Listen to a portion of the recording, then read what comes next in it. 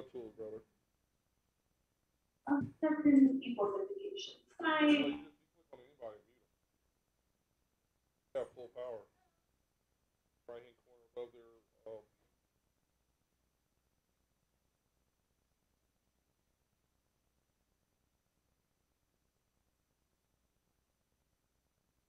Live. Talking to your mic.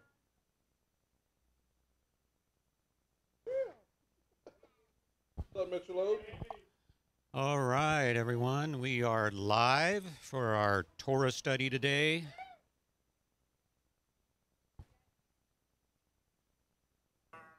We're all strolling in to get us started here.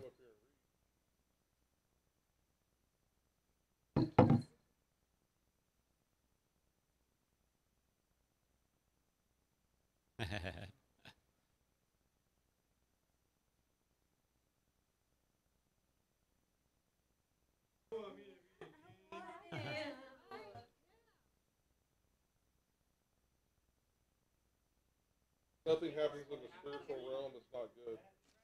You ever see the butterfly effect? Yes. I don't do anything. Love that. All right, so we are live at the Vine, and I'm going to open us up in prayer, and then we'll start reading this week's portion. Father, thank you for gathering us together today. Thank you for calling us out of the darkness into your marvelous light, the light of your word, the truth of it from the very first letter to the very last, from the Aleph to the Tav. We're so grateful for this time that we can come together, read your word, discuss it, midrash, and learn something new. For some of us, it's been many years that we've gone through these portions. For others of us, fewer, but each time you bring something out that we haven't seen before. That's our prayer, anyway, Father, that we would hear you speak to us through your word. So thank you for this time. Thank you for the fellowship and for your spirit. In Yeshua's name, amen. Okay, you can have that one. Mm-hmm.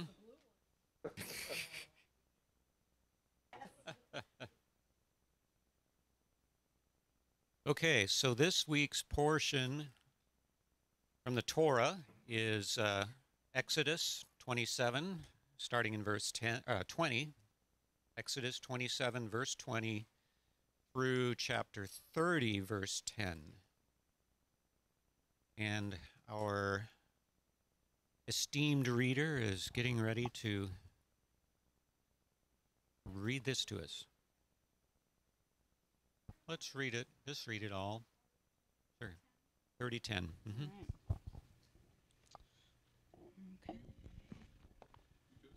Okay. It's okay. Those are much more comfy seats.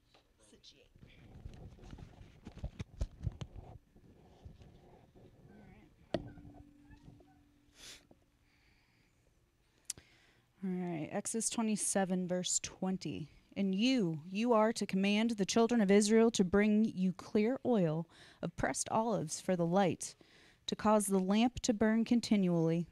In the tent of appointment outside of the veil which is before the witness, Aaron and his sons are to tend it from evening until morning before Yehovah, a law forever to their generations from the children of Israel. And you bring near Aaron your brother and his sons with him from among the children of Israel, for serving as priests to me, Aaron, Nadab, and Abihu, Eleazar, and Ithamar, the sons of Aaron. And you shall make set-apart garments for Aaron your brother, for esteem and for comeliness. And you speak to all the wise of heart, whom I have filled with the spirit of wisdom, and they shall make the garments of Aaron, to set him apart, for him to serve as priest to me. And these are the garments which they make: a breastplate, a shoulder garment, a robe, an embroidered long shirt, a turban, and a girdle. And they shall make set apart garments for Aaron your brother and his sons, for him to serve as a priest to me. And they shall take the gold and the blue and the purple and the scarlet material and the fine linen, and shall make the shoulder garment of gold, of blue and purple and scarlet material, and fine woven linen, the work of a skilled workman. It is to have 2 shoulder pieces joined at its 2 edges, and so it is joined together. And the embroidered band of the shoulder garment, which is on it, is of the same workmanship, made of gold, of blue and purple and scarlet material, and fine woven linen. And you shall take 2 shoham stones and engrave on them the names of the sons of Israel, 6 of their names on one stone, and the remaining 6 names on the other stone, according to their birth. With the work of an engraver in stone, like the engravings of a signet, engrave the 2 stones with the names of the sons of Israel. Set them in settings of gold. And you shall put the 2 stones on the shoulder pieces of the shoulder garment as stones of remembrance for the sons of Israel. And Aaron shall bear their names before Yehovah on his 2 shoulders for a remembrance. And you shall make settings of gold and 2 chains of clean gold like braided cords, and fasten the braided chains to the settings. And you shall make a breastplate of right ruling, a work of skilled workmen, and like the work of the shoulder garment. Make it of gold, of blue and purple and scarlet material, and fine woven linen. It is square, doubled, and a span its length, and a span its width. And you shall put settings of stones in 4 rows of stones. The first row is a ruby, a topaz, and an emerald. In the second row is a turquoise, a sapphire, and a diamond. And the third row is jacinth, an agate, and an amethyst. And the fourth row is a beryl, and a shoham, and a jasper. They are set in gold settings. And the stones are according to the names of the sons of Israel, 12 according to their names, like the engravings of a signet, each one with its own name for the 12 tribes. And you shall make braided chains of corded work for the breastplate at the end of clean gold. And you shall make 2 rings of gold for the breastplate, and shall put the 2 rings on the 2 ends of the breastplate. And you shall put the 2 cords of gold in the 2 rings which are on the ends of the breastplate, and the other 2 ends of the 2 cords you fasten to the 2 settings, and put them on the shoulder pieces of the shoulder garment in the front. And you shall make 2 rings of gold, and shall put them on the 2 ends of the breastplate, on the edge of it, which is on the inner side of the shoulder garment. And you shall make 2 rings of gold, and put them on the 2 shoulder pieces underneath the shoulder garment, on the front of it. Close it to the seam above the embroidered band of the shoulder garment, and they bind the breastplate by means of its rings to the rings of the shoulder garment, using a blue cord, so that it is above the embroidered band of the shoulder garment, so that the breastplate does not come loose from the shoulder garment. And Aaron shall bear the names of the sons of Israel on the breastplate of right ruling over his heart, when he goes into the set-apart place for remembrance before Yehovah continually. And into the breastplate of right ruling you shall put the Urim and the Thummim, and shall be on the heart of Aaron when he goes in before Yehovah. And Aaron shall bear the right ruling of the children of Israel on his heart before Yehovah continually. And you shall make the robe of the shoulder garment all of blue. And the opening for his head shall be in the middle of it, a woven binding all around its opening, like the opening in a scaled armor, so that it does not tear. And on its hem you shall make pomegranates of blue and purple and scarlet material all around its hem, and bells of gold between them all around. A golden hold on, let me rewind. Okay. 33. And on its hem you shall make a pomegranate of blue and purple and scarlet material all around its hem, and bells of gold between them all around. A golden bell and a pomegranate, a golden bell and a pomegranate on the hem of the robe all around. Shall be upon Aaron to attend in, and its sound shall hear when he goes into the set-apart place before Yehovah, and when he comes out, so that he does not die. And you shall make a plate of clean gold and engrave on it, like the engraving of a signet, set apartness to Yehovah. And you shall put it on a blue cord, and it shall be on the turban. It is to be on the front of the turban, and it shall be on the forehead of Aaron, and Aaron shall bear the guilt of the set apart gifts with which the children of Israel set apart in all their set apart gifts. And it shall always be on his forehead for acceptance for them before Jehovah. And you shall weave the long shirt of fine linen, and shall make the turban of fine linen, and you shall make the girdle of woven work, and make long shirts for Aaron's sons, and you shall make girdles for them, and you shall make turbans for them for esteem and comeliness. And you shall put them on Aaron your brother, and on his sons with him, and shall anoint them, and shall ordain them, and shall set them apart, and they shall serve as priests to me. And make linen trousers for them to cover their nakedness, reaching from the waist to the thighs. And they shall be on Aaron and on his sons when they come to the tent of appointment, or when they come near the slaughter place to attend in the set-apart place, so that they do not bear crookedness and die. A law forever to him and to his seed after him. 29. And this is the task you shall do to them to set them apart to serve me as priests. Take 1 young bull and 2 rams, perfect ones, and unleavened bread and unleavened cakes mixed with oil, and unleavened wafers anointed with oil. Make these of wheat flour. And you shall put them in 1 basket and bring them in the basket along with the bull and the 2 rams. Then you shall bring Aaron and his sons to the door of the tent of appointment and wash them with water. And you shall take garments, and shall put on Aaron the long shirt, and the robe of the shoulder garment, and the shoulder garment, and the breastplate, and shall gird him with the embroidered band of the shoulder garment, and shall put the turban on his head, and shall put the set-apart sign of dedication on the turban, and shall take the anointing oil, and pour it on his head, and anoint him. Then you shall bring his sons, and put long shirts on them, and shall gird them with girdles, Aaron and his sons, and put the turbans on them. And the priesthood shall be theirs for an everlasting law. So you shall ordain Aaron and his sons. And you shall bring near the bull before the tent of appointment, and Aaron and his sons shall lay their hands on the head of the bull. And you shall slay the bull before Jehovah by the door of the tent of appointment, and take some of the blood of the bull, and put it on the horns of the slaughter place with your finger, and pour all the blood beside the base of the slaughter place. You shall take all the fat that covers the entrails, and the appendage on the liver, and the 2 kidneys, and the fat that is on them, and burn them in the slaughter place. But the flesh of the bull, and its skin, and its dung, you shall burn with fire outside the camp. It is a sin offering.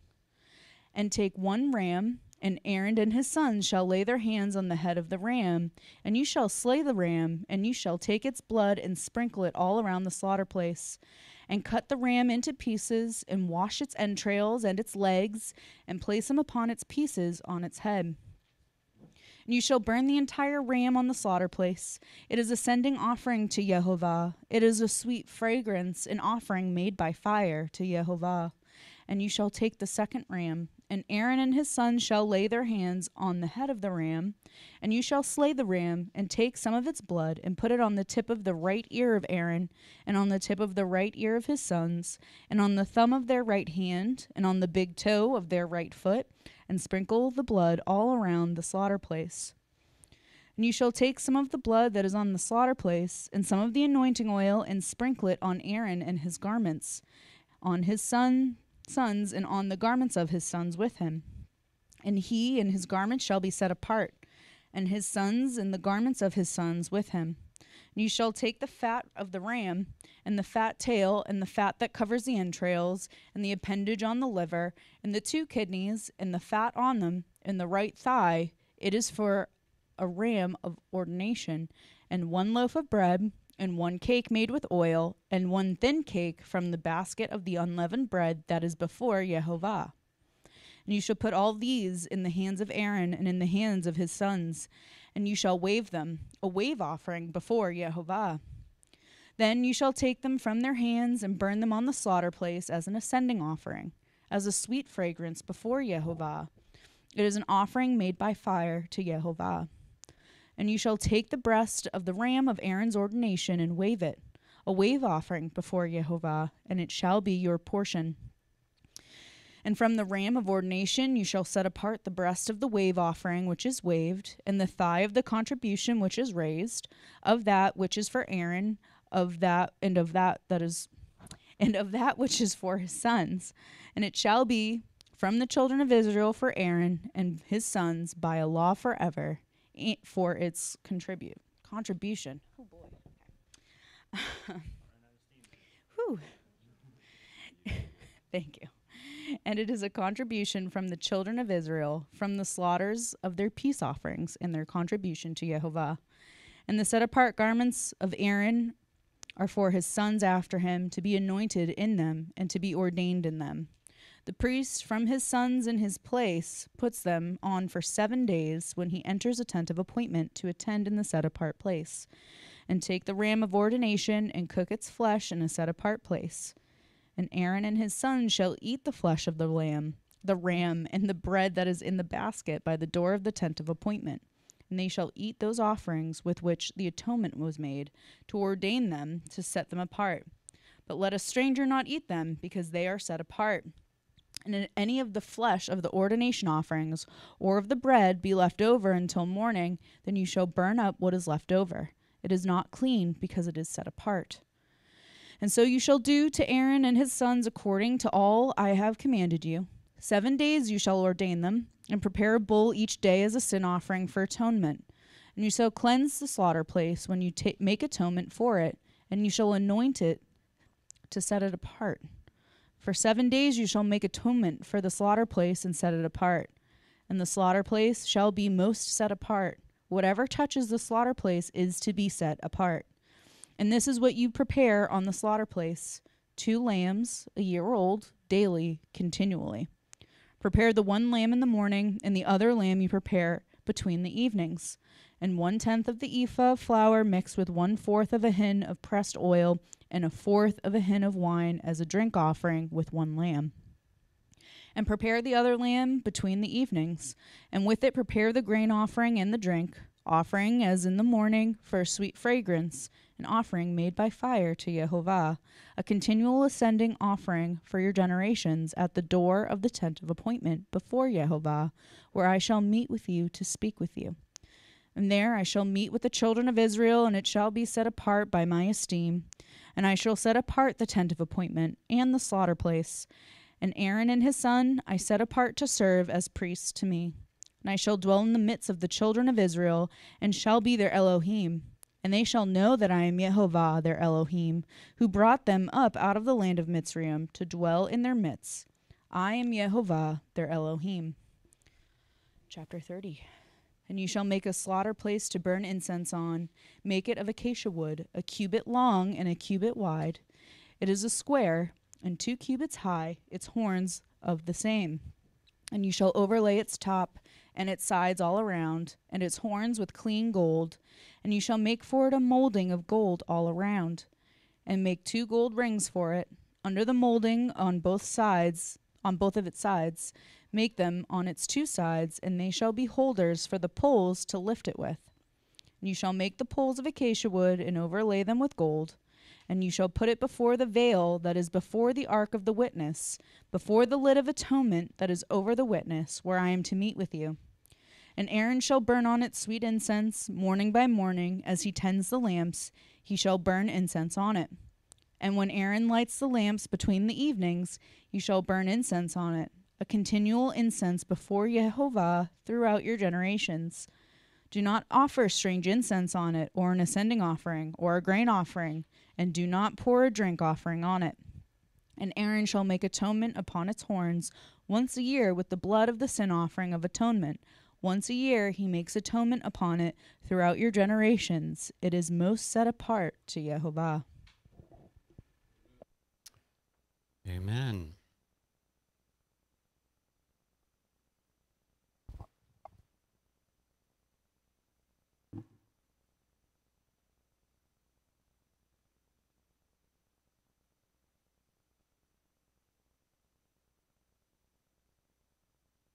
Come on, bring it. Take questions.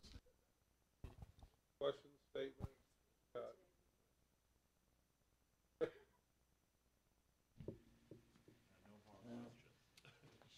All right, so this has to do with the Holy of Holies, and I guess going through this portion this time, it dawned on me through listening to teachings and other people pointing it out, that regular people didn't see the inside of the temple. They didn't see all the stuff that was going on. Like, unless I was a priest, I'm never going to get to go inside there and see all this stuff and what it looks like and get that closeness to Yah.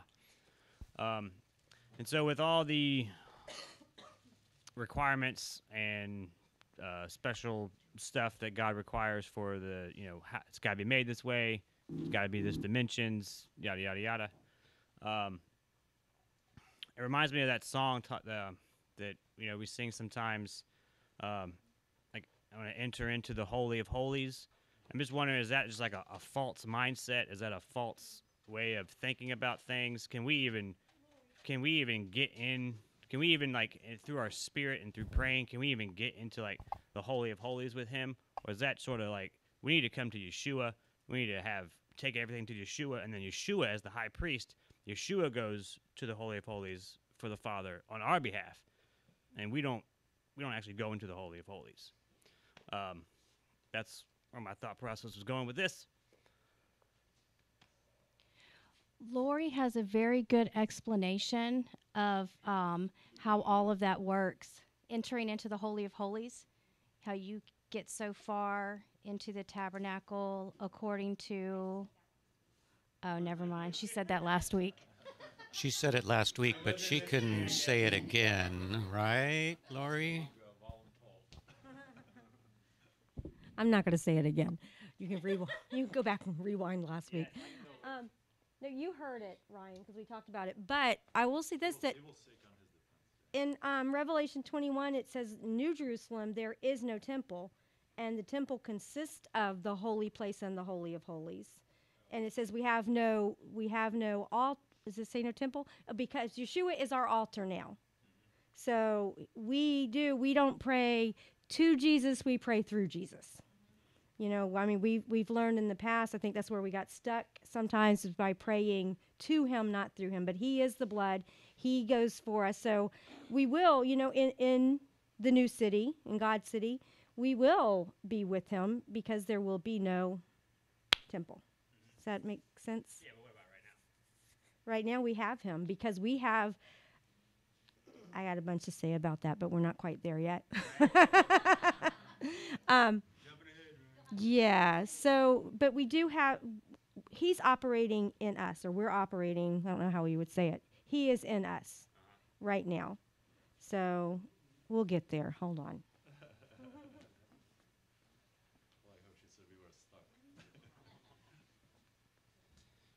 And then kind of think about it too is presently on earth there isn't a Holy of Holies like a tabernacle or temple. So no, you can't go in there. Right. Keep it simple. And remember, all of these things that we've talked about here over the last couple of weeks and we'll continue to talk about with respect to the tabernacle and then a future temple. Remember what the Father said to Moses when he was describing these things and saying, make them in the way that you were shown, according to the pattern that you were shown. Well, where was he shown this pattern but in heaven? These are earthly representations of the true tabernacle in heaven. I agree with that. I think that you have every authority to worship in the heavenly temple to this day. I don't think that it's been torn down. Anybody want to challenge that? The heavenly temple still there? Yeah, I'm pretty sure it's still. I'm still pretty sure it's still standing. Yeah, it didn't get torn down. But I guess my understanding, the way I look at this is, do you want to have that responsibility of going into the Holy of Holies? Do you think that you have that kind of purity where you could go into the Holy of Holies? I mean, did you go before the Pharaoh and did you say, let my people go? Did you walk out of Egypt? Did you go through the Red Sea? Did you abstain from women for 3 days? Did you do all these things to make yourself holy unto Yahovah? Did you put on the breastplate? Did you give all of your worldly possessions so that they could be turned into the tabernacle? Were you willing to do what have you done to gain entrance into the Holy of Holies? I guess that's a question you've got to ask yourself. Have I done enough? Or can I do more? Is there more that I should do? Is there more I can do? I mean, that's a question for you to answer for yourself. Well, I would say, with respect to that question, I would say, is any man or woman pure enough to qualify to go in there on their own standing? Okay. So to summarize this into real simple terms, for me, I mean, it's all about Jesus, because of Jesus, and he's our advocate, and that shed blood of Jesus is our conduit straight to the Father. I mean, the veil was rented, torn, so help me. How am I doing? You're doing good, because that was on my heart. I was going to share a Okay, little bit of that also. because I'm just saying, the way things are said and worded and this, that, and the other, I've already locked into this a long time ago, so to speak. And it's all because of Jesus. Because, first of all, as far as our sin goes, he doesn't see us. He sees Jesus. He's looking at us through the blood, Right. And so it's all about the blood that has paved the way, again, conduit to, or whatever. So we're able for our prayers to go straight into the throne room right before him. Figuratively speaking, wait, you're fixing to throw a pitch. I already threw a hanging curveball at you, so you're. It is. Yeah, But I my got point- something to follow that up with. I mean, it's all been done. That's how we are able to go straight into figuratively speaking. We don't have to wait on or make an appointment. We're on the books all the time. Help me out here. Am I still doing good. Okay, I'm done for right now. All right, I want to share this with us also. When you talked about going into the temple, there was a reason why they had to have what they had. And now that we're under the order of Melchizedek, because you can go back, was that in, help me remember, is that Romans or Hebrews, right? Chapter 7? 11, okay. So I was all over it. So, so it's very clear that we're under a new order of priesthood, or it's not really a new order. It's just that's the order we're under, is the Melchizedek, and it goes through there and explains why. Because even the priest, before they can do the atonement for the sins of Israel, had to atone for the sins themselves. So it wasn't the perfect way to do it, but with Yeshua, it is a perfect way to do it. Going back into what Dean was saying, when Yeshua died and the veil in the temple was torn in two, no longer did man have to go through man to go to God, so to speak. And so now through, like he said, through Yeshua, Jesus, we now have that direct contact with the Father, and he stands before the adversary who's always accusing the brethren. He's like our lawyer, so to speak, where he's up there, he's our defense lawyer, or he's like, nope, it's already taken care of, already taken care of, already taken care of, already taken care of. No matter how much the enemy wants to speak against us, it's already been taken care of. And so when he talks about Yeshua being that conduit, it goes back to Jude, which we read every Shabbat, because it says, now to the one who can keep you from falling and set you, because we all have defects, but through the blood of Christ we don't. We're in the presence of our Father in the spiritual sense. It says, set you without defect and full of joy in the presence of God's glory, of his glory. And it says, and God is our deliverer, but it's through Yeshua, his Son, the Messiah, our Lord, be glory, majesty, power, and authority before all time, now and forever. So I don't know if I'm kind of roundabout answering your question, but the necessity to even see the Holy of Holies or go into it was no longer the case anymore, because Christ paid the full price for the atonement of sin. So anyway, that's my 2 shekels and a half. So That's you 5 shekels. Okay. you refer to the altar, and I think I understand where you're coming from, where they brought the sacrifice was brought and the blood was shed, and then the animal was burnt on the altar, and it. So I think your question is we bring our sacrifice to the altar, and Yeshua would he represent the altar because we bring our sacrifice to his feet? Is that yes? Okay. Yeah, it's in there somewhere. Okay. So we know that when Yeshua died, the veil was torn, and so that allowed us to enter into the Holy of Holies, because it is by his shed blood that we become holy, because it is by his shed blood that we become holy, and it is only by his blood that we become holy. Because before that, we had these all of the laws of sacrifices that were instituted, and offerings that we brought, okay, meaning our ancestors brought before the priests and were offered unto the Lord, and the high priest was the one that was allowed to go into the Holy of Holies. Well, now, like Joe was saying, under the Melchizedek order, Yeshua is our high priest, but because that veil has been torn, he is the segue they bring that allows us to go into the Holy of Holies, because we now, it says in Scripture that we are also priests. So we have that privilege, if you will, but it is only by the shed blood of Messiah. And when I think of when I read this, when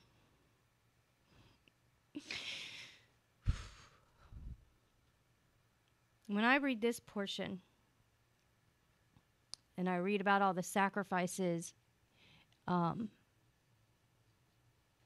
that were made by man's hand over and over and over again, and how bloody that was. And then I think of my Messiah, and I think of how bloody he was. And he is who makes us holy. It's the sacrifice that it's no longer our sacrifice, but it's his sacrifice that makes us holy.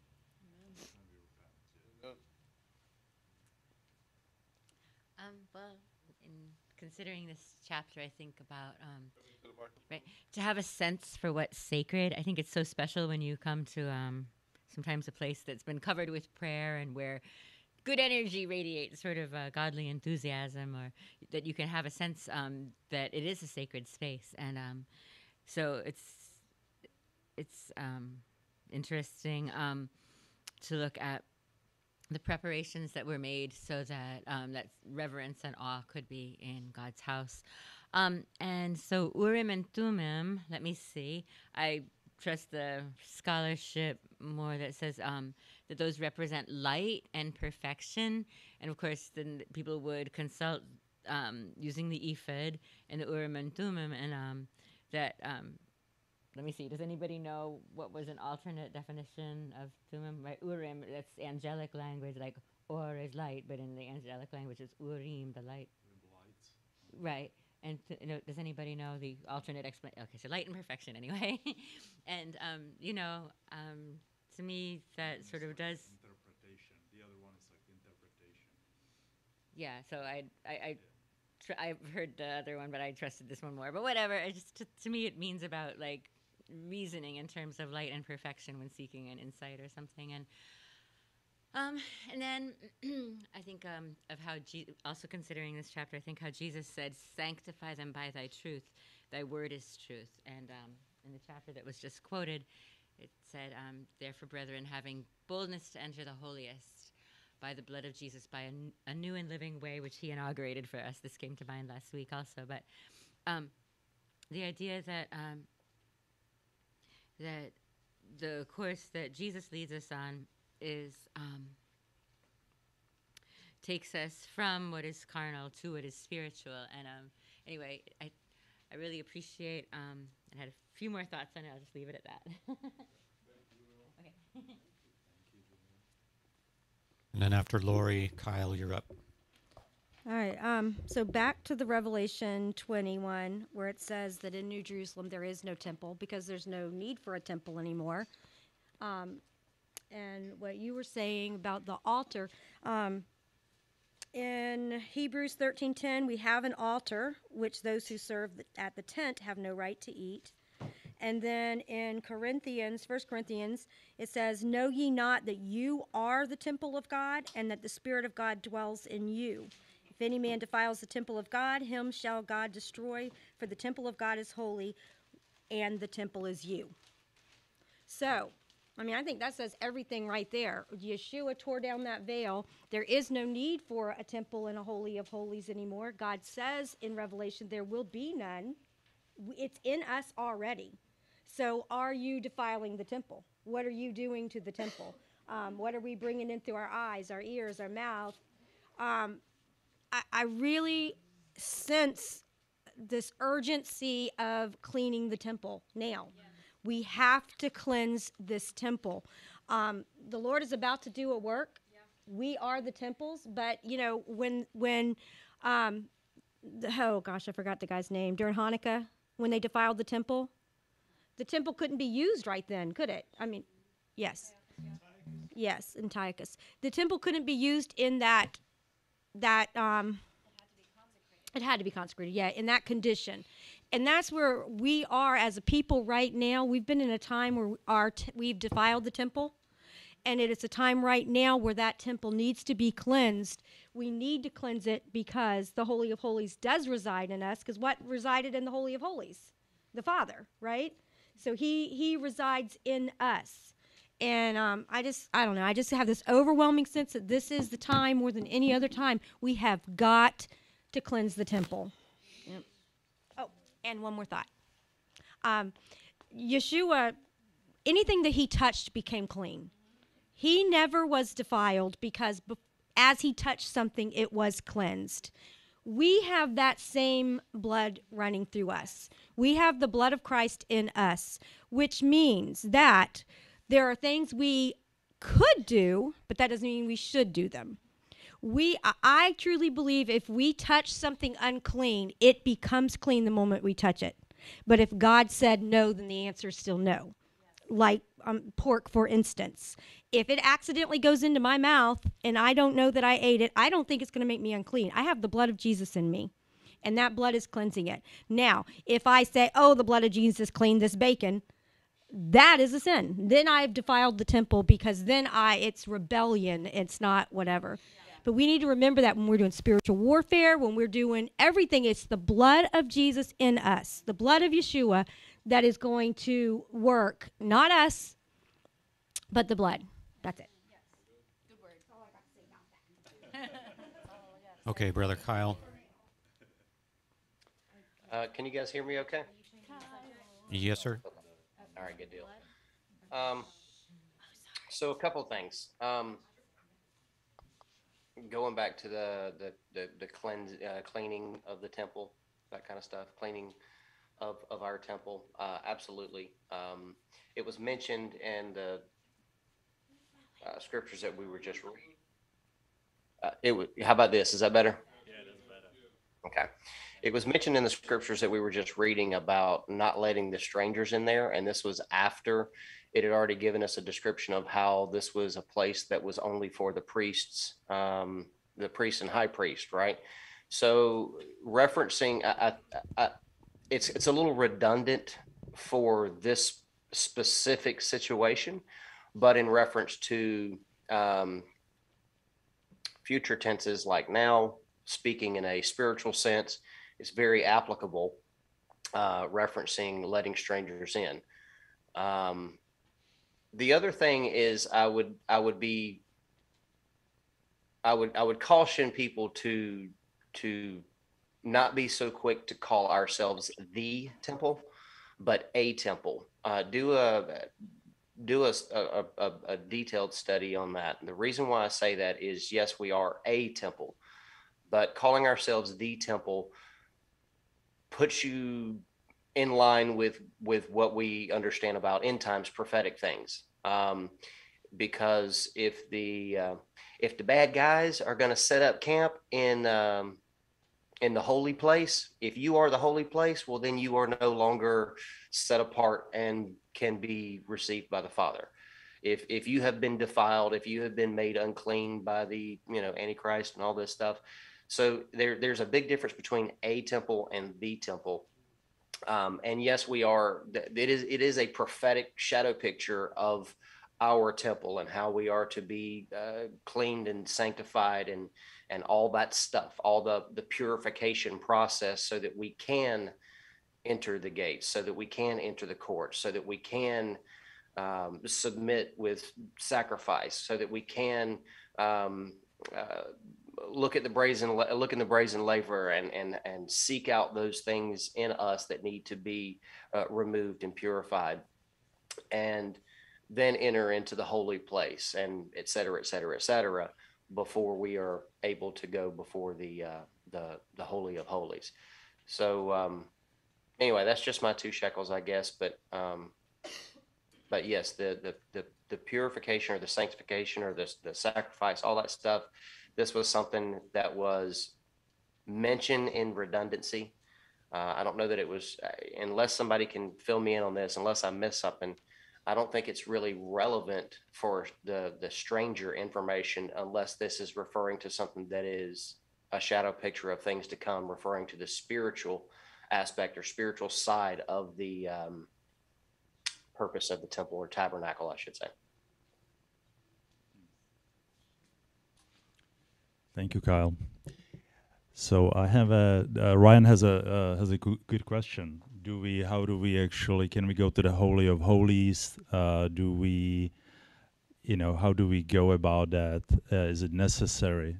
Joel actually brought some good points. The scripture that I was reminded of is if you go with me to Ephesians chapter 2, starting in verse, 17, says, and he came, referring to Yeshua, and Yeshua came and preached peace to you who were far away, and peace to those who were near. For through him, through Messiah, we both have our access in one spirit to the Father. Right? So that's everyone was talking about how do we actually have access, that we don't go through the animals, but we go through Messiah to the Father. So that's absolutely correct. Now the question is, with the prayers, like as far as praying, you can pray to our Father at any time, right? Like Yeshua gave us the example. They ask him, how do we pray? So Yeshua didn't explain, hey, you go through the through the holies to the Holy of Holies, and then ask your prayer. He said, our Father in heaven, and then he gave us the example how to pray, right? So that's as far as praying.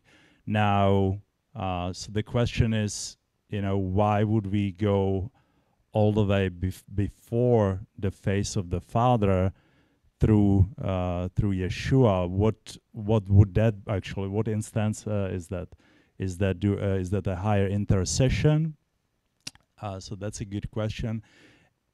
And me personally, my 2 shekels on it, I would say that it is a higher intercession, and I'm in agreement with Joel, where he was saying, you just don't run in there like what was the name of the 2 sons of Aaron, like Abihu, yeah, those 2, where they thought that they can actually go to approach God at the wrong time, at the wrong manner, and then it has had consequences. And we actually had a really good conversation yesterday with Kyle a little bit about that, because I was sharing with him that I kind of, God is showing me, revealing to me, I always wonder, why didn't he show me everything about this tabernacle like when I was 26 years old, 17 years ago, when I started approaching God? Why didn't he show me about all these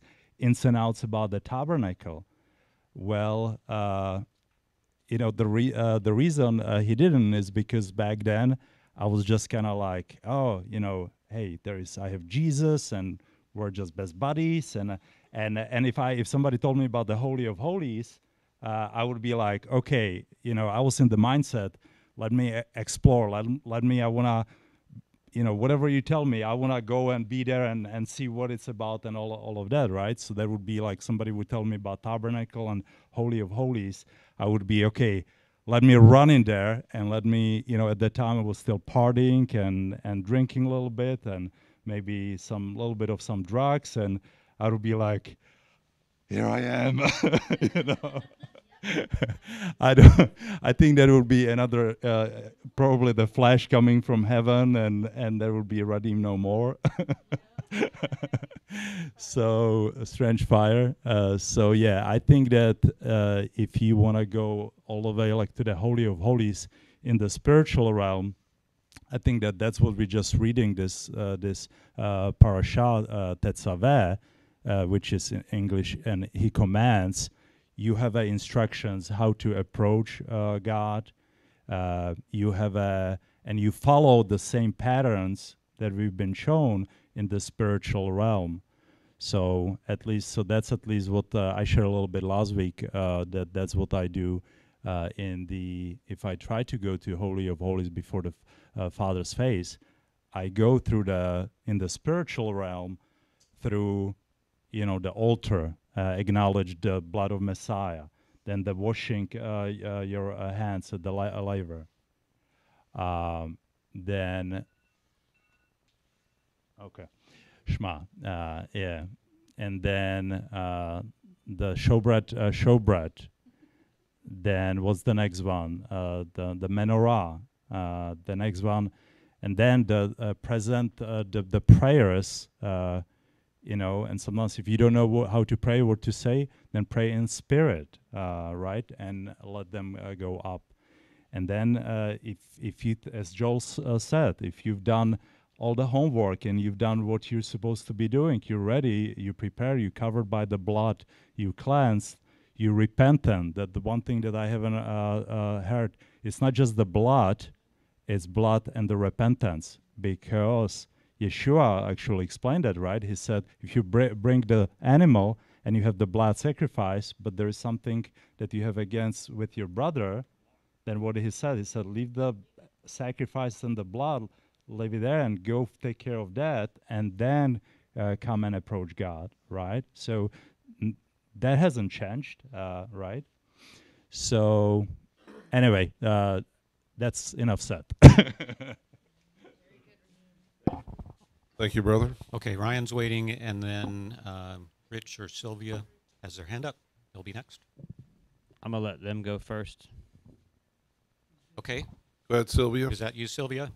Hi, yeah, it's me. I think one of the things looking at is that earthly tabernacle was merely a pattern of the true tabernacle in the heavenlies. And the fact that, Yeshua's role as high priest wasn't just an honorary title. He's the king and the priest. And it says no one goes to the Father except through the Son, is that we go before the throne. We boldly go before the throne of grace. That's going to him as our king and making our petitions known through prayer. It was only the high priest who enters that Holy of Holies. That's why we can only get to the Father through the Son. We can enter into that the holy place now, because you wash your hands before you go in. He says in Ephesians says, wash your hands, you sinners. We can enter in that and we can bring our prayers before him. But in that true tabernacle, it's still Yeshua going before the face of the Father, because in these earthly bodies, we still cannot withstand the fullness of his glory. And he talks about us being a temple. In Revelation, it mentions a temple and a tabernacle. And that word used for temple is the same words when he said, don't you know that your body is the temple? He'll tear the temple down and raise it again. His body it's the specific word for the Holy of Holies, not the tabernacle itself. And the whole purpose for that Holy of Holies was to house the glory of Elohim.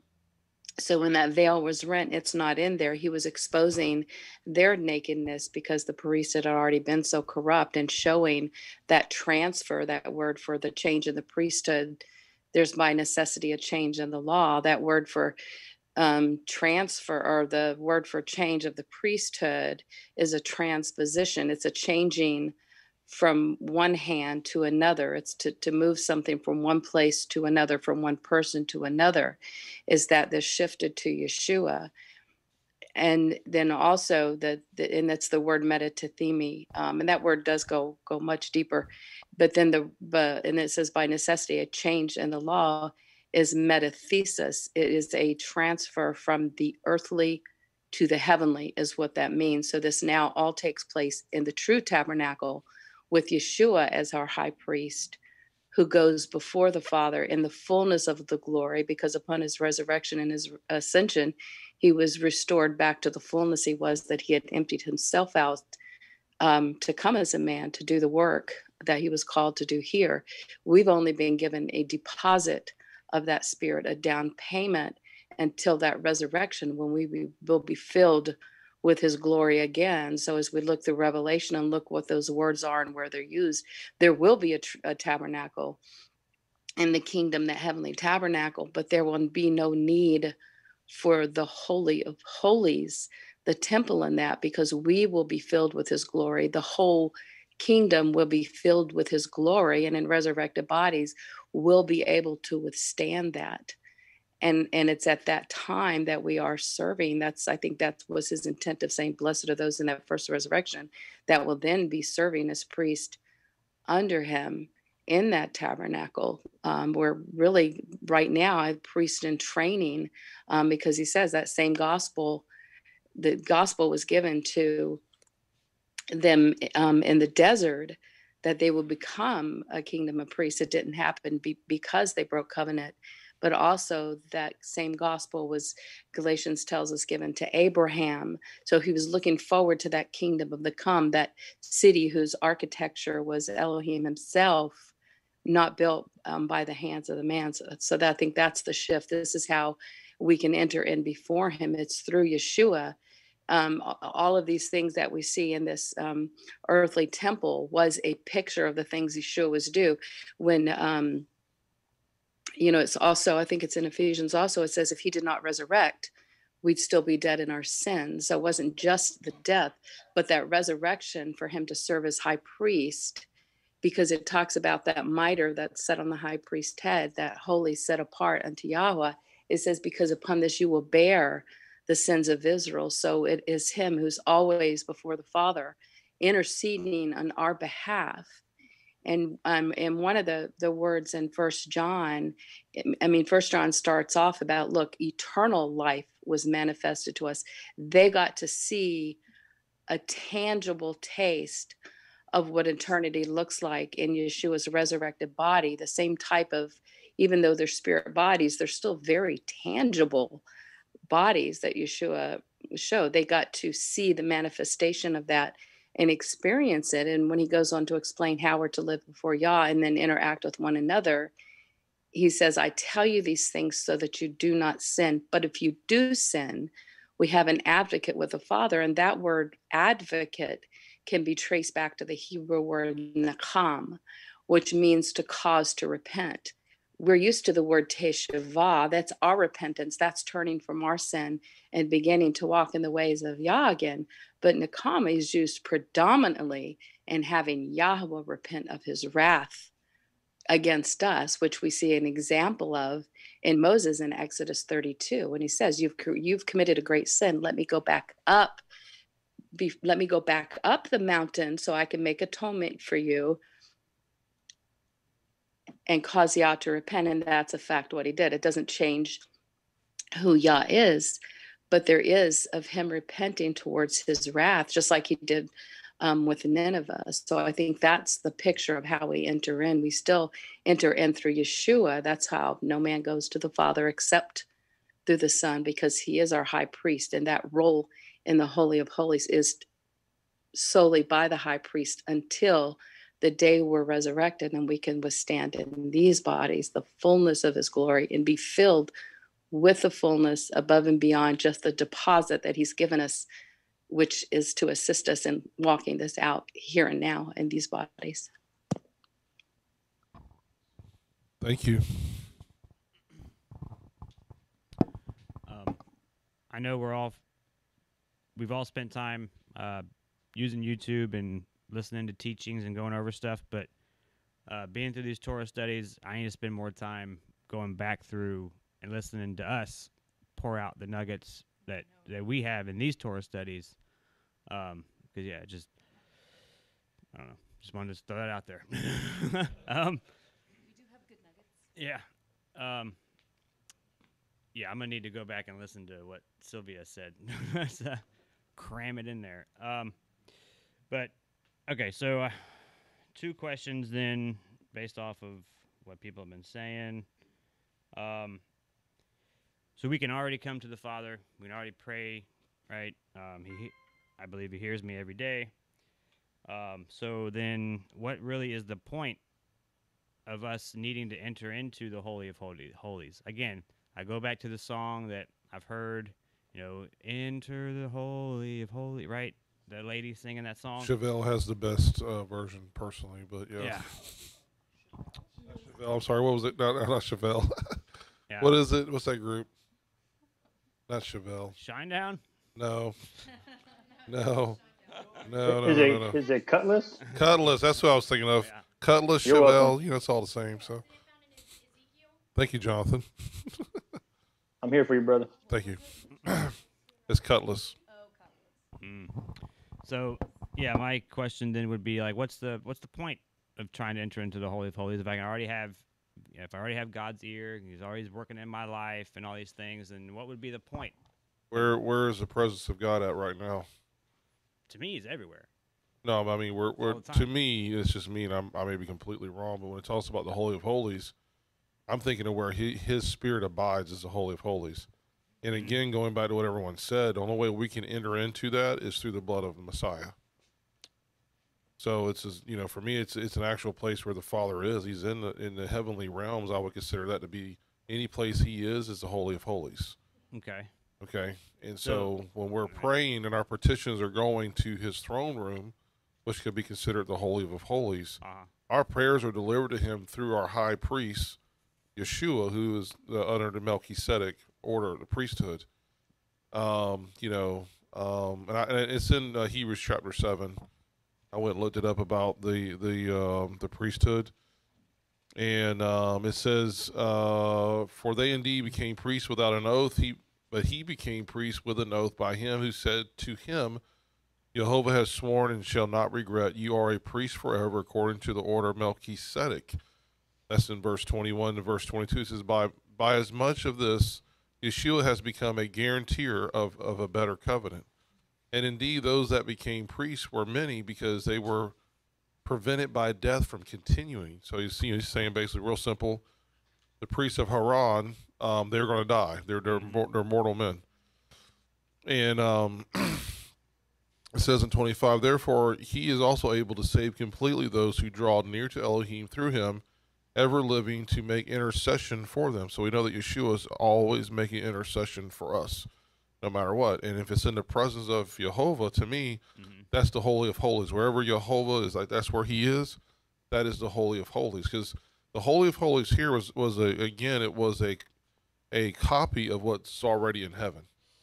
So when the presence of our Father would come down and He didn't sit on we talked about this last week, about that, where we don't know where the mercy seat came from, Mitch, why that name came about, but His presence would come and settle upon that ark.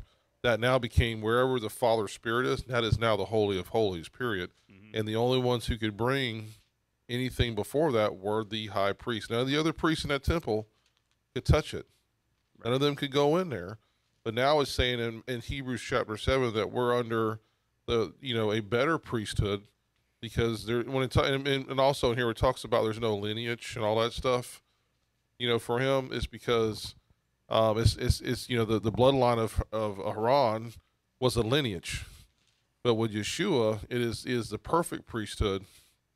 It says in 27, "Who does not need, as those high priests, to offer up slaughter offerings day by day, first for his own sins and then for those of the people. And this he did once and for all, and when he offered up himself. For the Torah appoints a high priest as high priest, men who have weaknesses, but the word of the oath which came after the Torah appoints the Son, having been perfected forever. So when the song that is sung by Cutlass, is this a Cutlass, right? Yeah. That take me to the holies of holies is taking me to a place, to where my Father is taking me into the holy of holies, and it's probably a cool song, and maybe they probably don't even really understand what they're singing either. But was it the prophet Isaiah that had his lips were cleansed? And he says, "Who will I send?" He says, "Send me." Isaiah.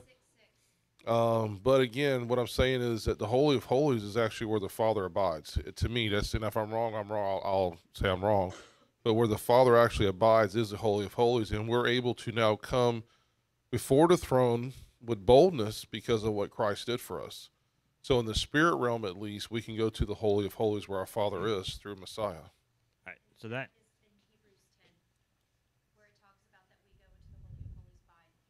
Okay. That Hebrews leads 10. me into the next part of when Ted brought up that the tabernacle here is just a pattern, right? And Moses is supposed to recreate the pattern that was shown to him. What's the need of a Holy of Holies and the ark and all that up in heaven? God's that full domain, right? So is this the heavenly tabernacle just like way bigger than the earthly one, and so like the Holy of Holies, and that's where like God is sitting, and so we just have a replica of that? Like I don't understand the need of a Holy of Holies up in heaven for him. So is it all a representation? Is it all the same as it is in heaven?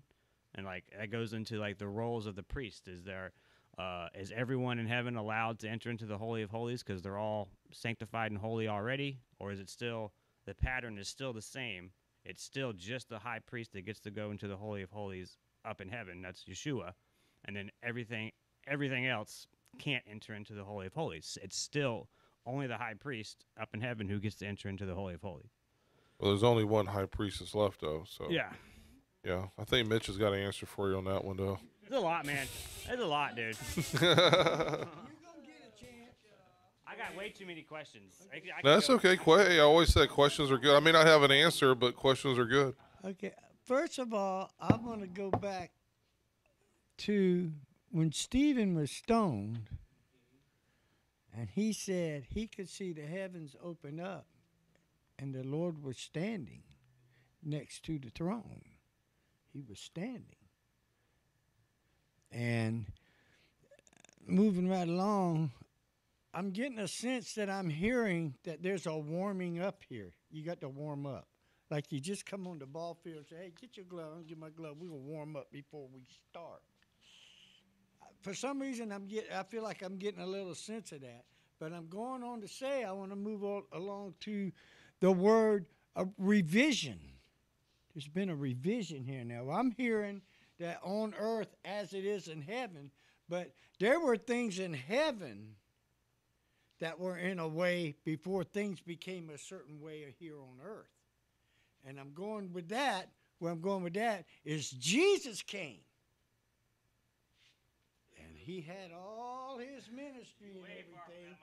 Hold on a second. Hold on. Jesus came, and we had all this ministry and all these miracles done, and he did what he did, and then he ascended.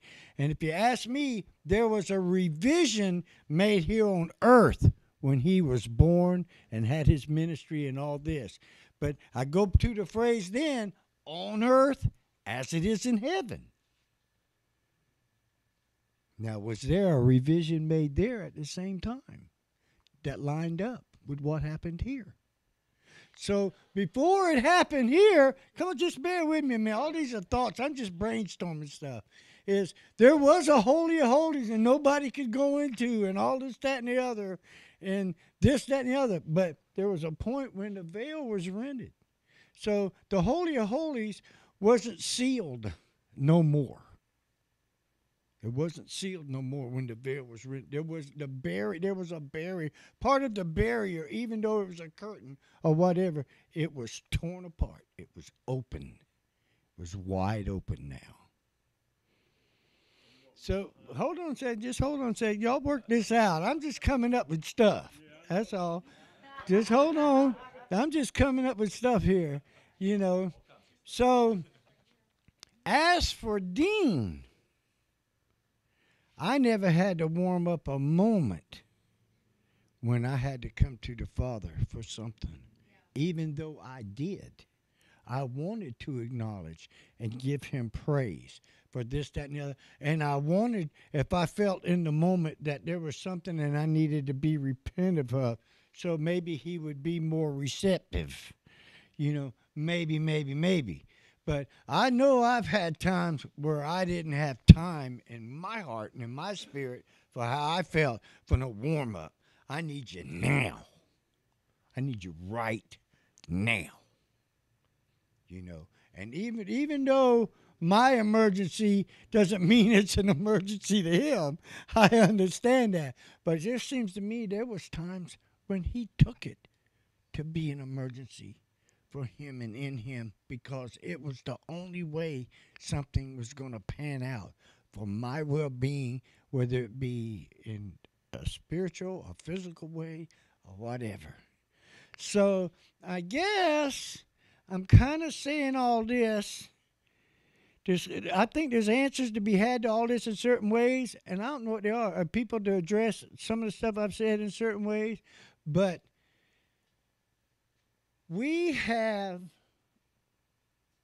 sealed in his spirit the day we received him. See, that's the key there. Who has received him and who hasn't received him on this planet. And people who haven't, they can do whatever they want and say whatever they want. I don't think our God is going to move like that unless it's all been predestined to that point for them. You know, which means the Spirit was involved anyway. Come on, man. So, you know, we have a conduit. I like the word conduit because when you get conduit run and you stuff something in it, it's there. It is there. It's going straight to where the other end of the conduit is. Spoken good for your electrician, so right. it's like. But I'm just saying, for wherever the other end of that conduit's there, that's where it's going to arrive at. It's going to arrive at.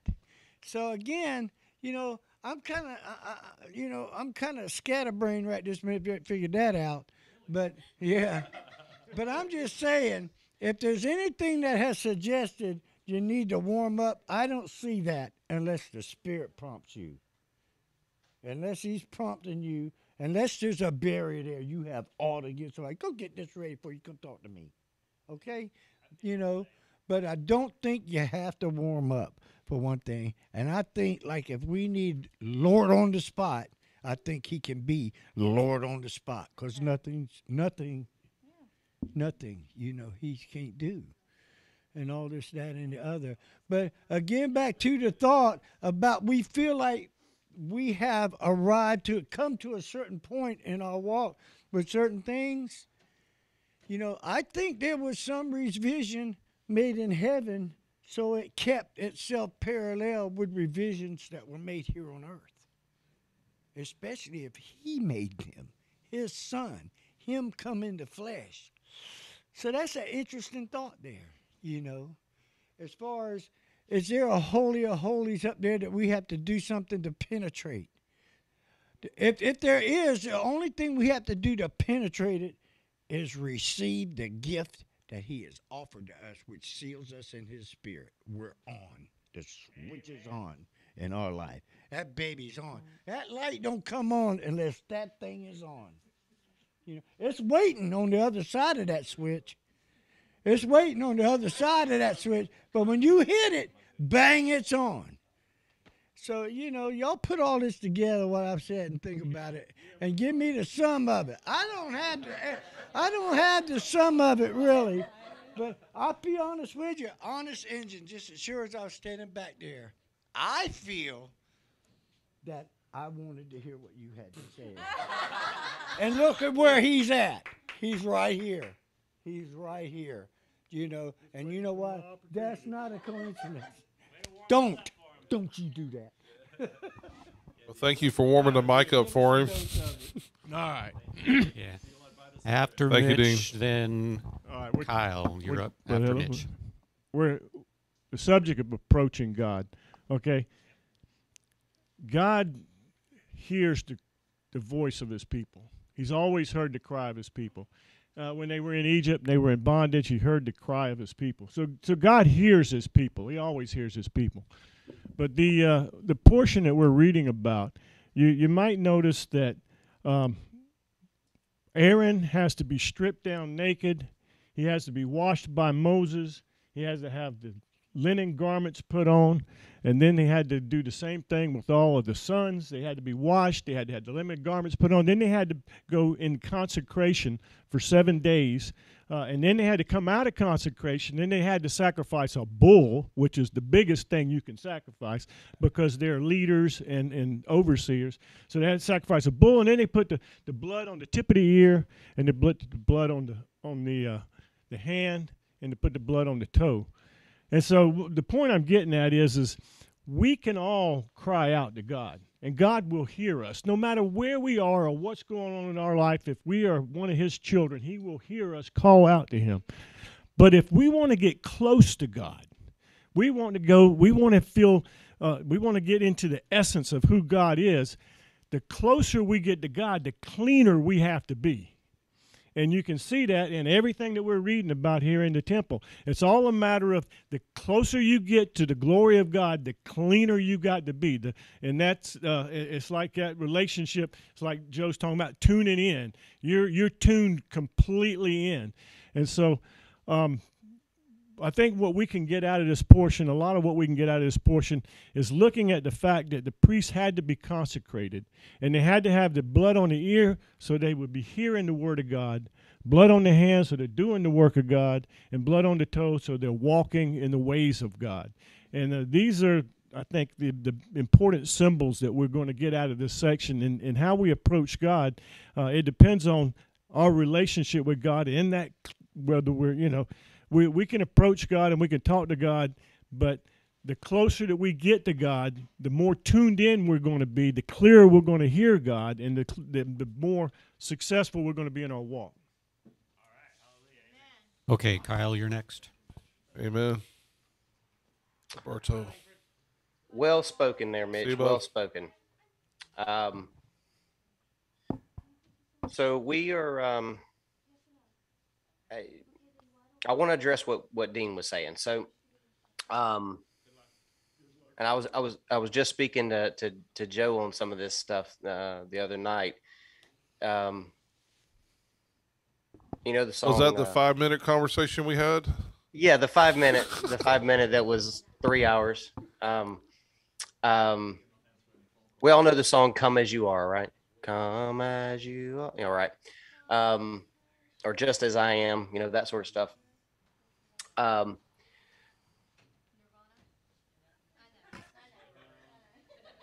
In addressing what Dean was saying, they're both right. So here's what I mean. We if you take someone who is just coming into faith, right? There's that brokenness. And that brokenness is a place where God says, okay, I can work with this. And he receives you and he comforts you and he does those things. But all too often we see, I know this happened in my life. It's okay, I'm good now. And we move away from that presence rather than pursuing it deeper and deeper and deeper. And even the most basics of Christianity is we know that there's a sanctification process. A lot of people don't choose to go through that. But understanding even the basics of his word, that there's a sanctification process. So looking at the depth of the tabernacle and the procedures and all the rituals, if you want to call it that, that the priest had to go through for cleansing and purification or sanctification, is so that they can get closer and closer to that presence of the Father. So that the voice, so that he can be seen more clearly, so that he could be heard more distinctly, so he can be heard more frequently. That's what the purification and the sanctification is all about, is to be more echad, more one with him, so that we are walking in the Spirit continually. And I think a lot of times we as believers accidentally stumble upon some of that stuff, and we just think, oh, it's just, I can pray to the Father and he can hear me always. Well, the scriptures tell us otherwise. The scriptures tell us that not every prayer is heard. So what is it that we're doing, even if it's accidentally? What is it that we're doing that's allowing our prayers to be heard? Because I know myself, I can tell when the presence is there. I can tell when it's not, and I feel like I'm getting nowhere. So that's my cue to, okay, put yourself in check. What do I need to do here? Psalms, even before, David wrote in Psalms, well, way before Yeshua ever came. He says, I know you do not desire the sacrifice of bulls, lambs, and goats. The sacrifice you seek is a broken spirit and a contrite heart. And it's those crying out to the Father. He hears us. He hears the voice of his people. Well, he hears us when we are giving praise, when we are worshiping, when we are giving thanks. Well, that's what the scriptures tell us. Again, going back to Psalms, it's enter into his gates with thanksgiving, enter into his courts with praise. And when you enter that gate, what do you have? You have the sacrifice. You have the brazen altar. You have the sacrifice. What is that? That's the broken spirit and the contrite heart. That you have the laver. That's the sanctification, where it's, I want to be more pure in your presence. I want to become more like the Messiah. I want to become more like my King. How do I do so? Seek the inner parts of me. So whether we realize it or not, if you are acting out those things, that's what you're doing. You're going through that process of the tabernacle. You're going of the high priest, or of the priest, of purification, of sanctification, to get into his presence. So it's not something that we need to look at as a work, right? Because I think that's kind of the contrast. Correct me if I'm wrong, Dean, but it kind of seemed like that was the contrast of where you were going, is that it's not that difficult to go to the Father. And it's really not, when you've spent a lot of time on your knees. He knows his people. He knows the people that the Holy Spirit dwell in. So yeah, it's not that difficult. Your prayers are heard. But how much more so, and how much more outpouring of the Holy Spirit could there be if we did spend, instead of a few minutes a day, if we spent a few hours a day, or even all day, or 3 days, going through a process of purification and sanctification, or even fasting, withholding from relationships with our wives, saying, I want to be without everything that sustains my life and my flesh, and I will forsake all of that so that I can draw closer to you. And in those times, he honors that. I can't tell you how many times I've heard someone say, if you want to have your prayers heard, if you want to have your prayers answered, fast. Well, that's not it's not a magic word, or a thing that just automatically makes God listen to you. It's a process. It's a process that he desires from us, where we die to self, where we put off our flesh daily. It's where we put off our flesh so that we can become more of him, less of us, to allow more of him. And the other thing to keep in mind too is this: he doesn't need to go through a purification process to speak to us, or to even speak through us. He can use a donkey. I'm proof of that. He had me on stage once, right? So he can come to us at any time, no matter where we are. But in order to come to him, we got to have that broken spirit and that contrite heart. We humble ourselves before our King. And whether we realize it or not, that's what we're doing. And if we recognize that, maybe we can say, well, how much more so can I humble myself? How much more broken and contrite can I be? How much more can I put off so that I can draw closer to you?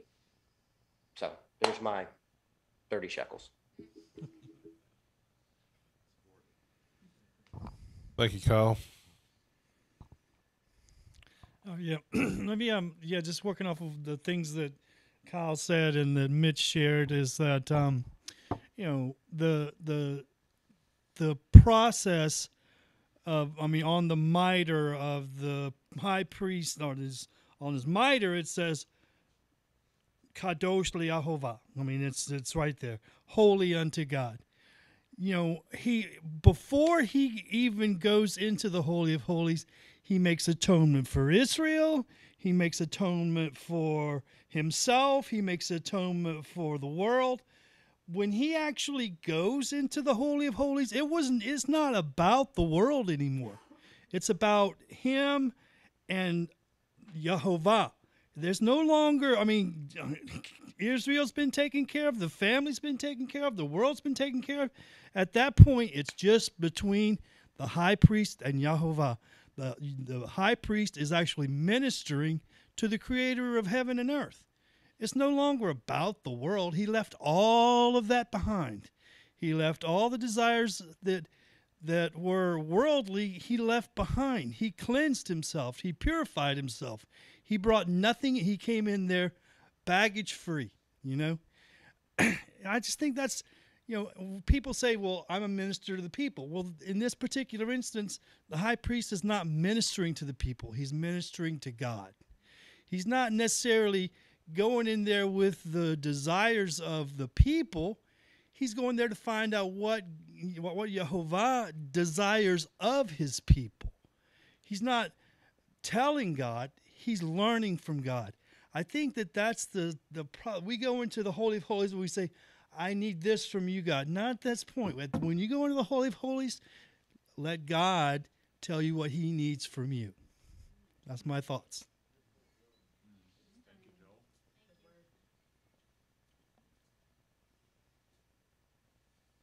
So one thing I thought of listening to what Dean was saying, and he said it a couple of different times, and I'm not, arguing for or against that, but just have a alternative way of looking at it, perhaps.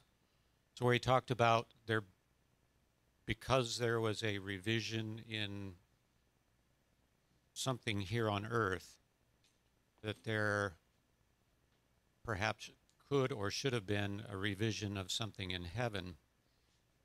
And I would look at it a little bit differently. I would look at it as heaven is the goal.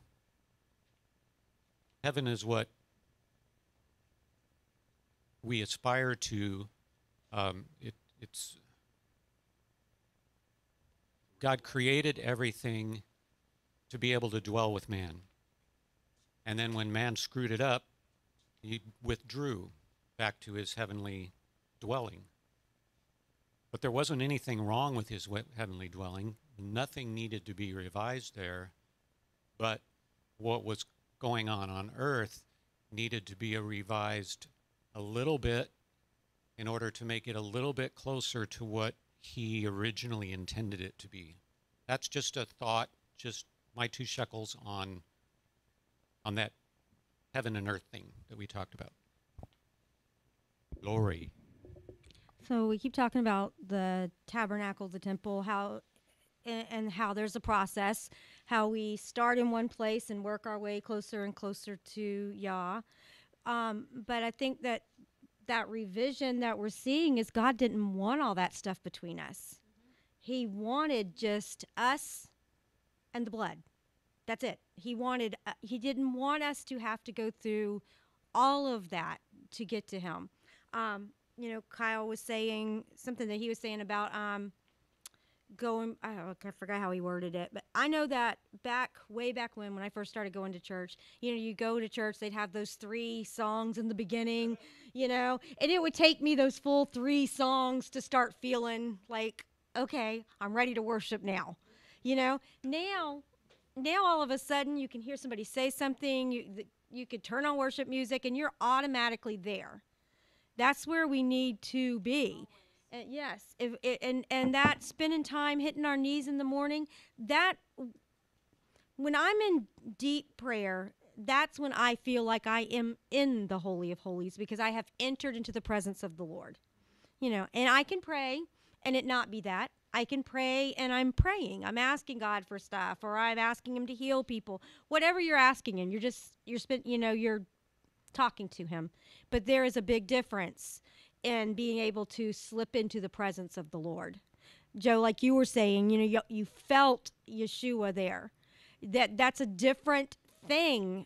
That is being in the presence of the Lord. And the only way for us to do that is that it does take work. It's like getting ready for a date or something. I don't know. You're preparing yourself for something. And we need to start early in the morning every single day. Well, if you're a good date, you prepare yourself. Right? But there's a preparation. That sounds hard to say. In the mornings that you have yourself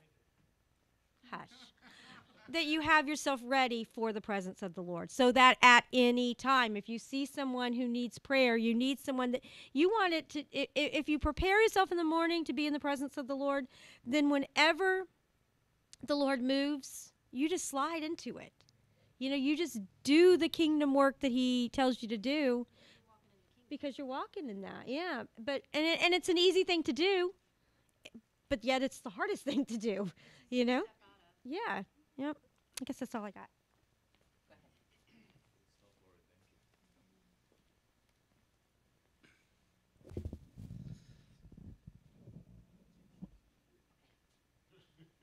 Okay, I don't want to fight you for it. I don't want to fight you for it. You just got up kind of quick. What I find interesting is here we have Aaron and we have Moses. And I don't recall Moses ever walking into the Holy of Holies. Yeah, he had a relationship with the Father like no other. And I think the Holy of Holies and Aaron and the high priest and stuff, there was a purpose for them. And there may still be the purpose there, but I think maybe we're looking at kind of, I don't want to say wrong, but the whole process Aaron goes through is an example of what, like Mitch said, and what Joel said, an example of getting closer to the Father. But we're talking about like a song and stuff. I don't know how many songs have been wrong about the Bible, and so I mean, it's a good question that Ryan has, but I'm kind of the belief that I'm not walking into the Holy Holies anytime soon, because one, it doesn't exist on earth, and I don't know that we'll be walking before the throne of the Father in heaven at any time without at least Yeshua standing in front of me, because he's really he's the mediator. He's the one that is standing between us and the Father. Because even though we're born again, we still have sin, and so Holy of Holies and Aaron are all representations of what is in heaven, and so I don't know. To me, we've gone around this so long today. I'm almost confused about some of it, but it's just you do see with Moses, he has this relationship that Aaron didn't have with the Father, and you look at other individuals in Scripture, whether it's David or whether it's Joshua, that have their own unique relationship with God, and God blesses them, or He does certain things in their life, and we're like in awe, and we're like, I wish that was in my life, or something like that, But here we're living our life out, and we have to take these examples to go before the Father. I mean, there is a stripping away of things in our life to get close to the Father, just like the high priest had to do to get to the Holy of Holies. And you look at Moses, Moses' life was walking with the Father, was leading the children of Israel. That was his purpose. That was his life. And so he had to set this example, you know. And so I think we're called to set an example also, you know, just like Israel was called, just like everybody, you know, that is a believer, we're called to walk and to show that light of the Father and Yeshua. And is done with that stripping away. And in part, I've been in presence of the Holy Spirit. I wouldn't say the Father, in my prayer closet, things like that. You can call that a type of Holy of Holies, I guess you could say. So anyway, I don't know where I'm going with all this. I just wanted to say, you know, well, Moses had this relationship. He had a unique relationship that Aaron didn't have, and Aaron could only go to him, you know, once a year in the Holy of Holies. Not that he didn't have a relationship with the Father, but Moses, he went to the mountain, you know, 40 days and all kinds of things. And so anyway.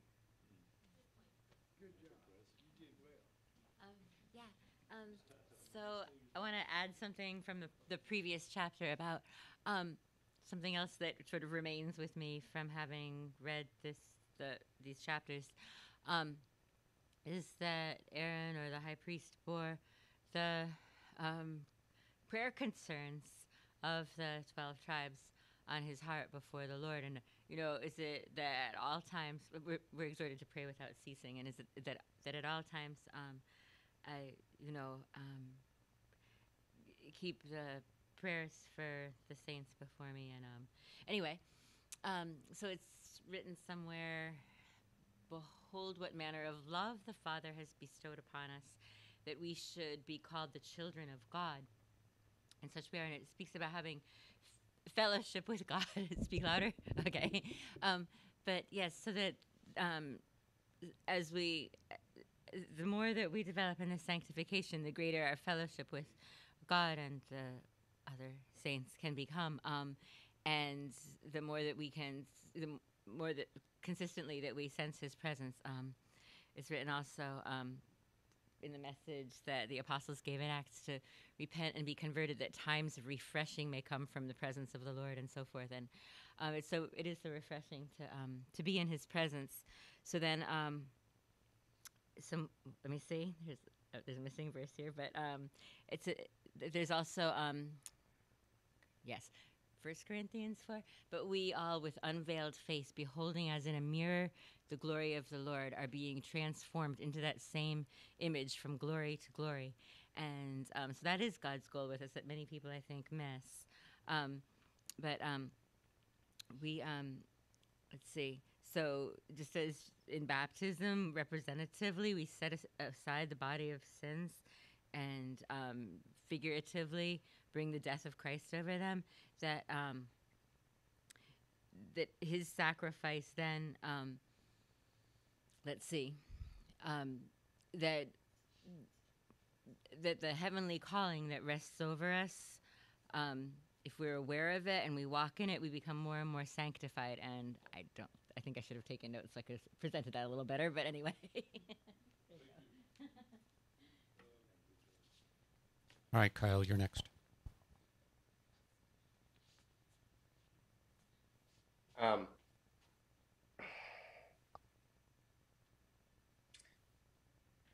Just to tack on to what we said earlier,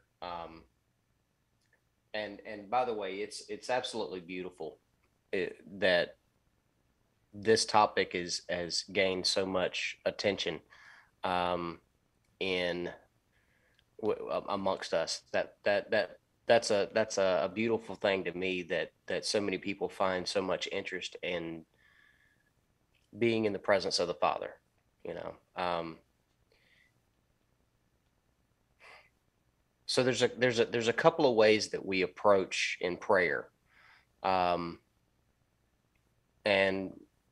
what I mean by that is the Most High holds many titles.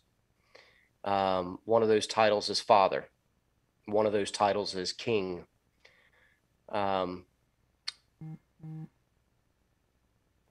Lord of hosts. And I'm sure we're going to be digging into some of this a little more deeply later on, but I think if we recognize that and we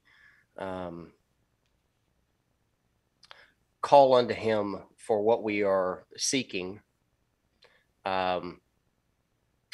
it can humble us to recognize the authority that he holds for the situation. But how beautiful is it? How amazing is our God?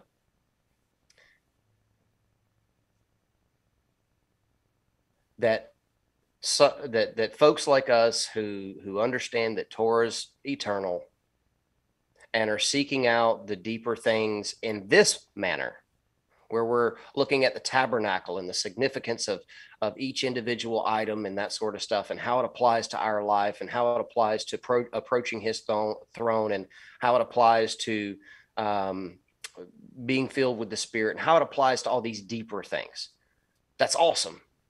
But how beautiful is it that someone who's not in the understanding of being Torah observant, how beautiful is it that you're a brand new Christian, a brand new believer, can still have their prayers heard and not even have no understanding of the process, because they're able to come with that broken spirit, with that contrite heart, with that humbling, with that childlike faith, where they can come to him as a father and still have their words heard. How beautiful is that the process is still there, even though they're unaware of the process, if that makes sense. If they're unaware of the details of how they're able to accomplish what they're accomplishing in prayer, but they're able to do so because, well, deep calls to deep, right? The Father has impressed it upon. I know he did for me, before I knew anything about keeping Torah or anything like that.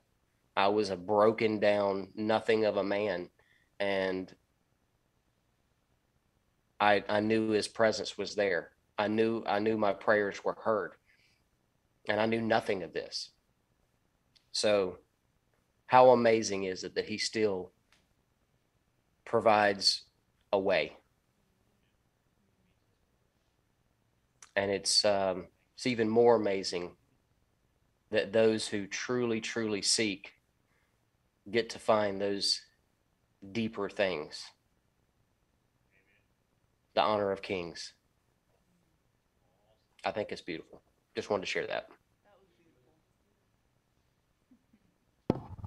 And real quick, I know you can't see it. I don't know if he'll post it on Telegram or not, but Tommy sent me a text message that he's dressed up as a high priest today with a full garb and everything on there. That's really cool. Go ahead, Dino.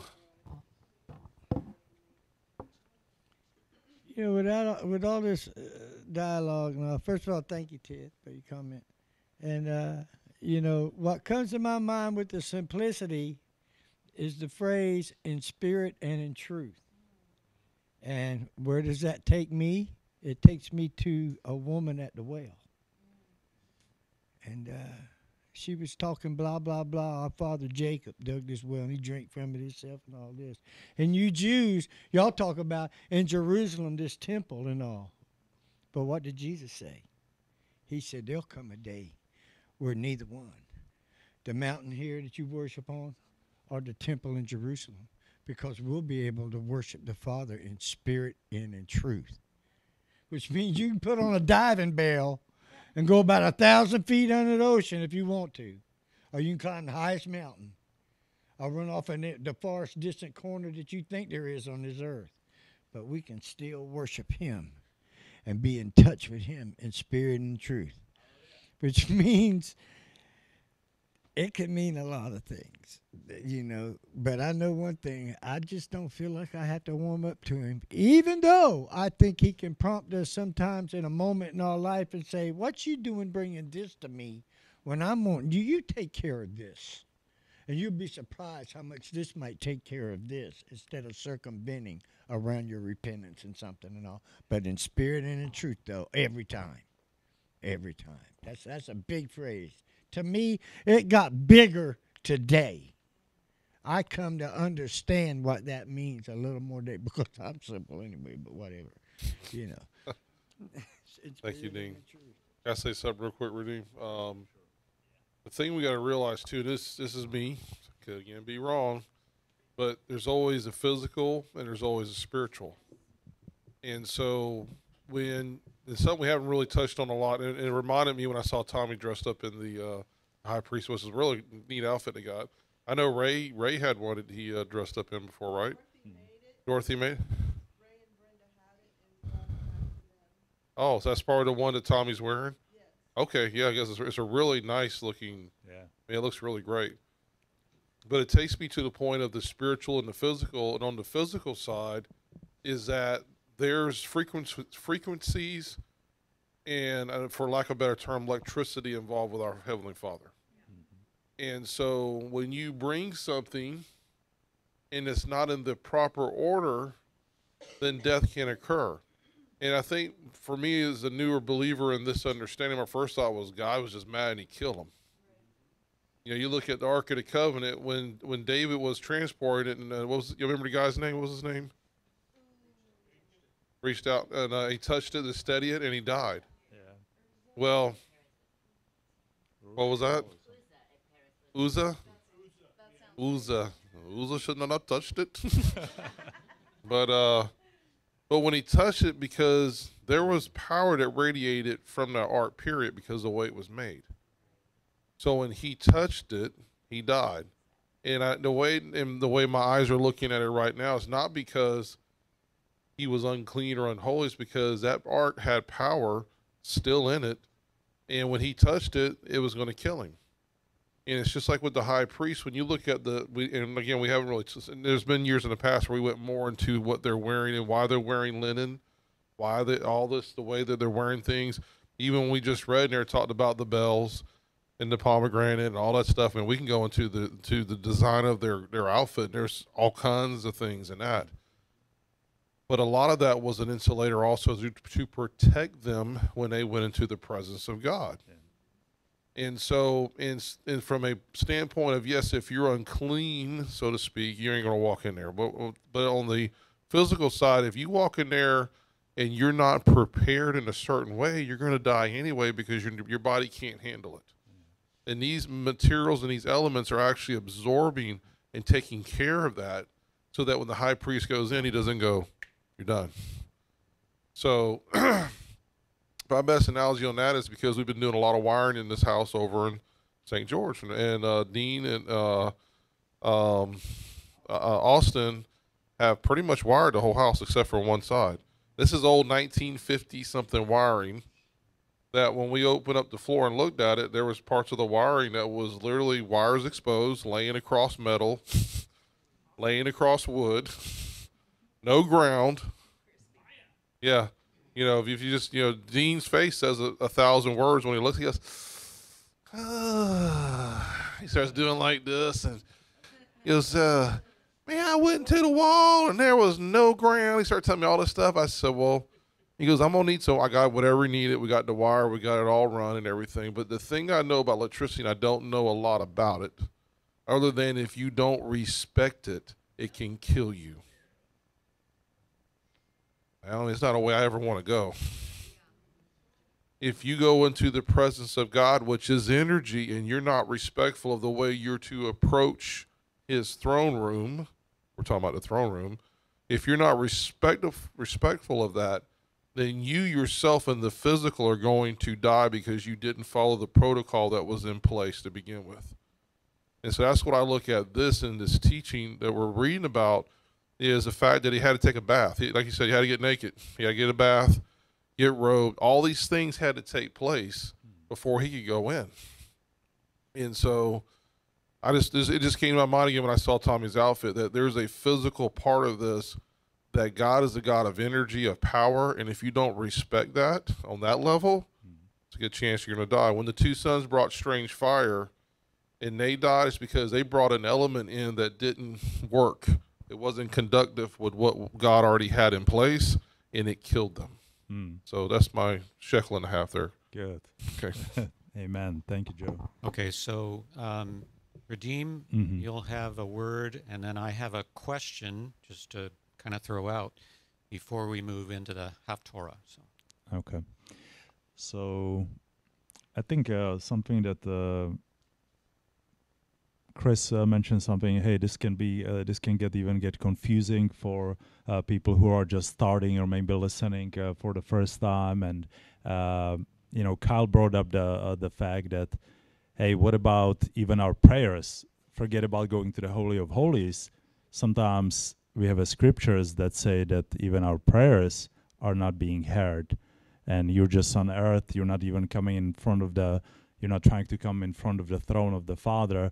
And you praying you asking something from earth, and your prayers are not being even heard.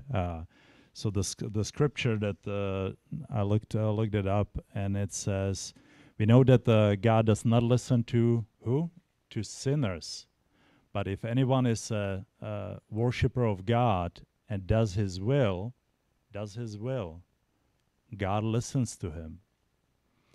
So that's John chapter 9, verse 31. For the eyes of Yehovah are on the righteous, and his ears are open to their prayer. But the face of Yehovah is against those who do evil. 1 Peter chapter 3, verse 12. And there is a list of, you can go and you can actually look that up.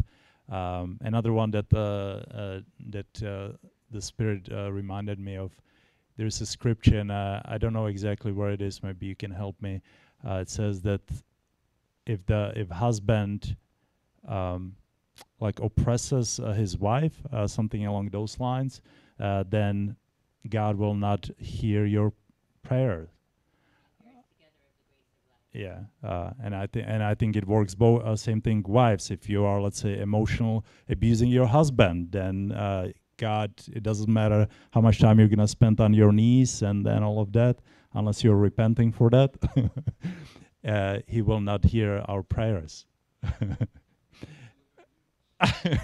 No, they are just random.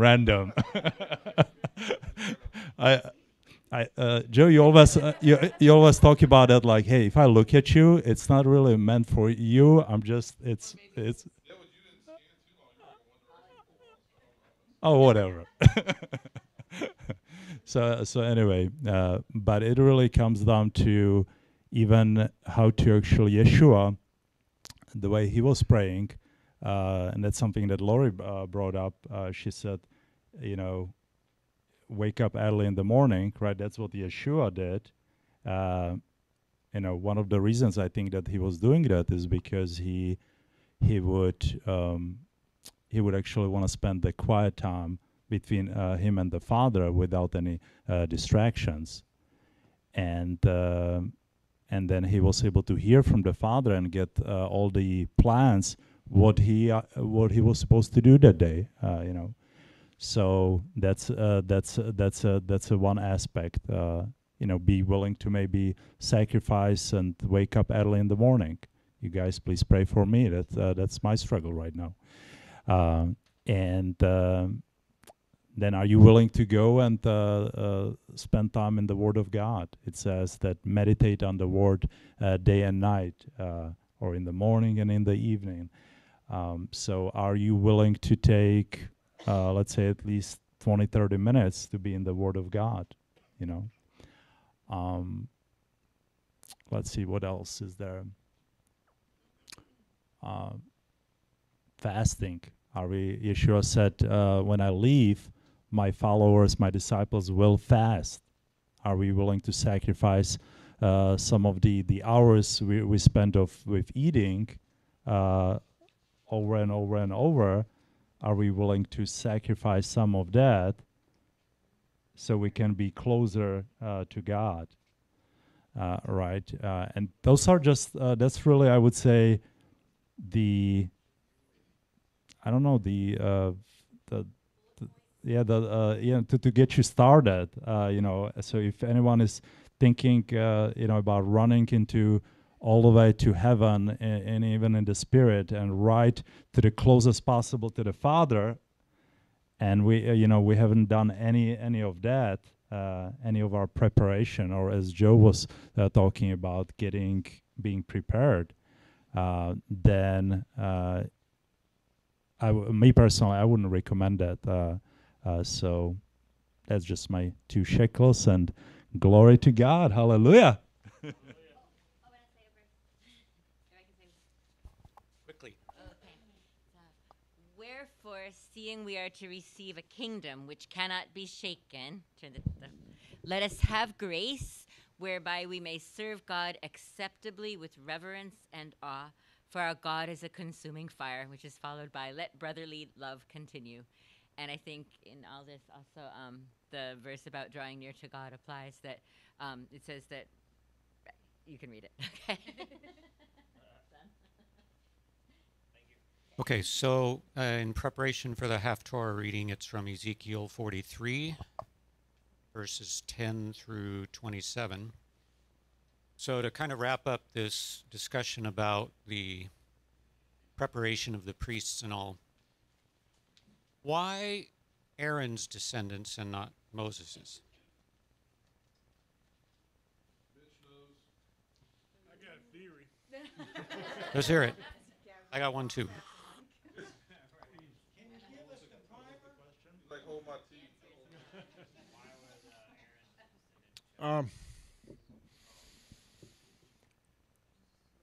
Moses Moses actually was acting in a priestly role.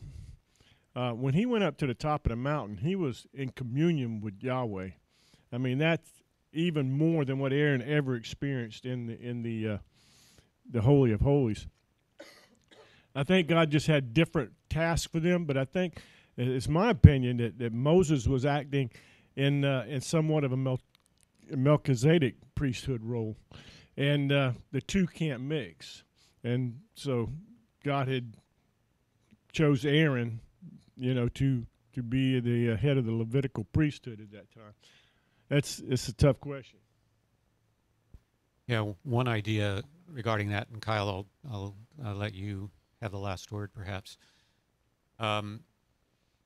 Perhaps it's because when Moses had his first encounter with the Spirit at the burning bush and expressed his reluctance to serve this role as what God was calling him to do,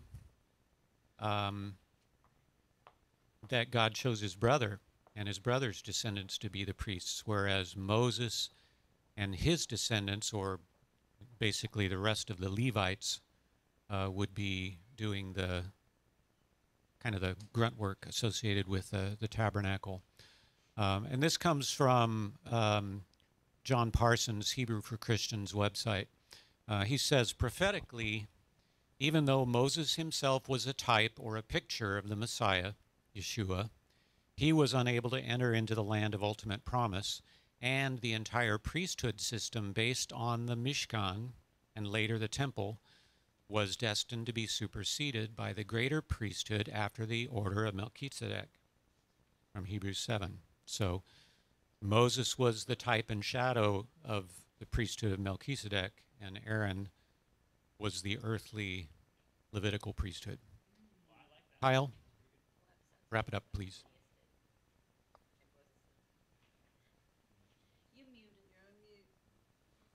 I'm sorry, man. I know you're trying to get on to the Haftorah. I did. Well, I was going to pose this as a question, but rather than posing as a question and calling anybody out and all that stuff, I'll just make a statement.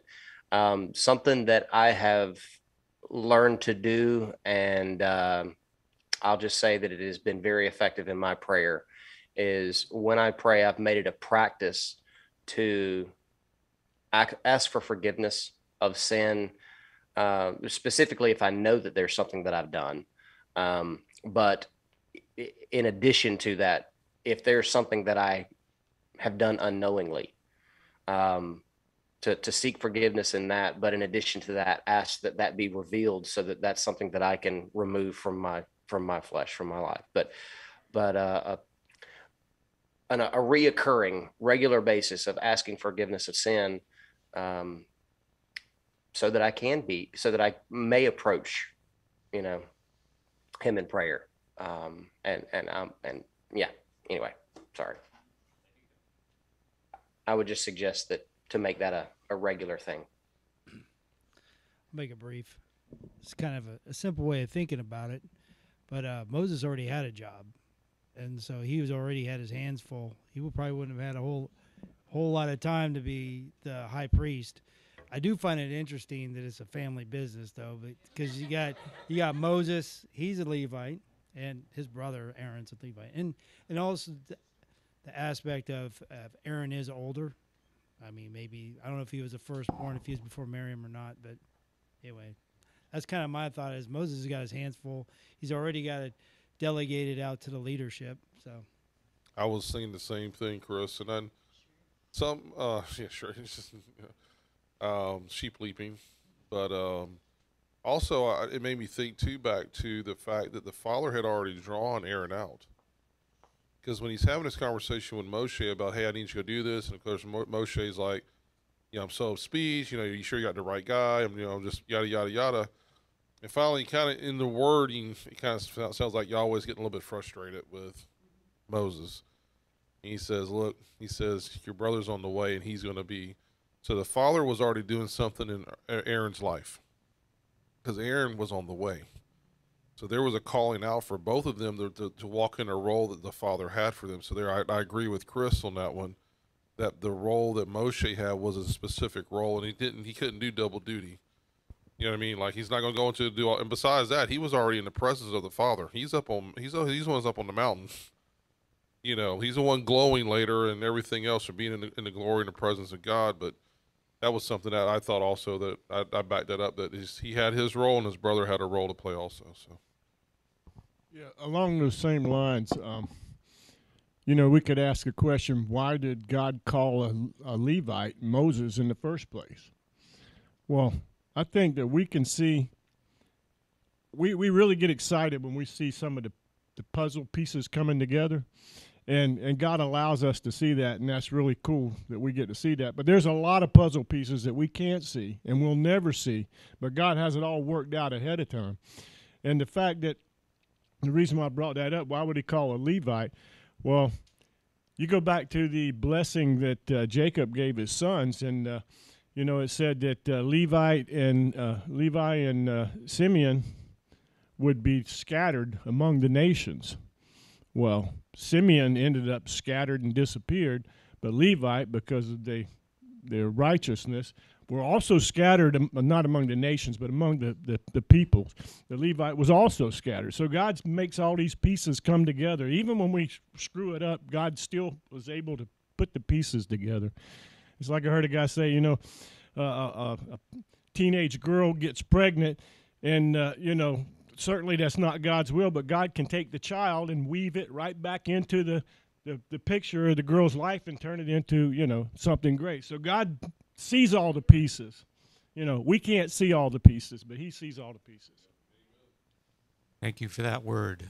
Yeah, 'cause I needed that. Good word we needed to hear today, right, yep. Danielle? Yep. Okay. Word. Ezekiel 37. Let's hear it. 43. 43, right? Yep. Okay. 10 through 27. Yeah. All right. Son of man, explain the house to the house of Israel, and when they are ashamed of their crookedness, they shall measure the measurements.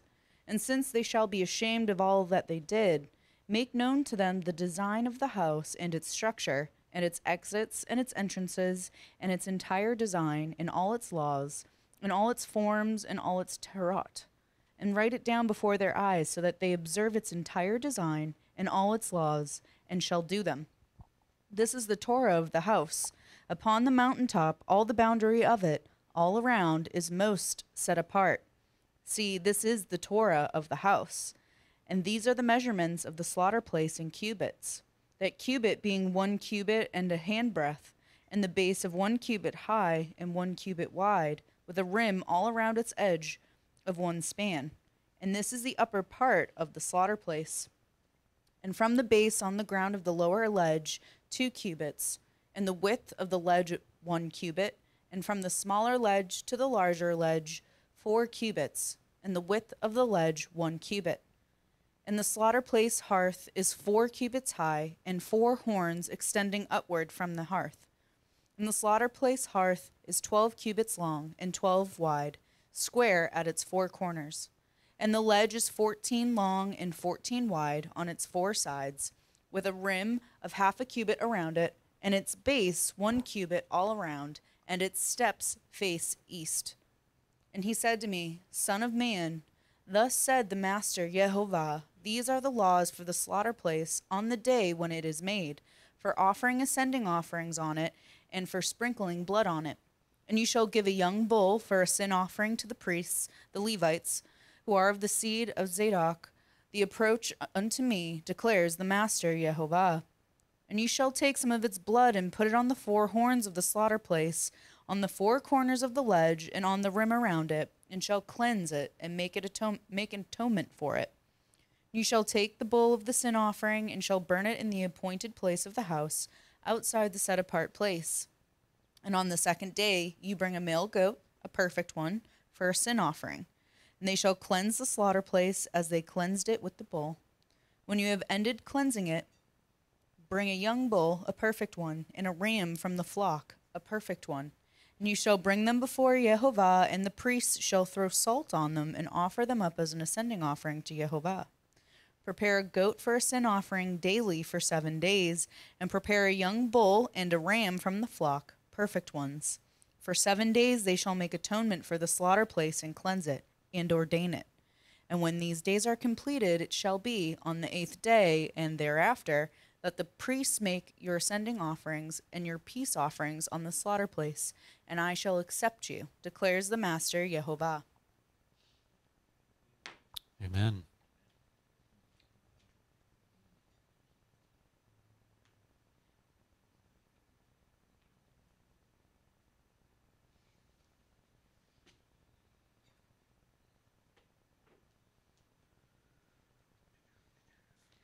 All right, so touch on something that Kyle said, and also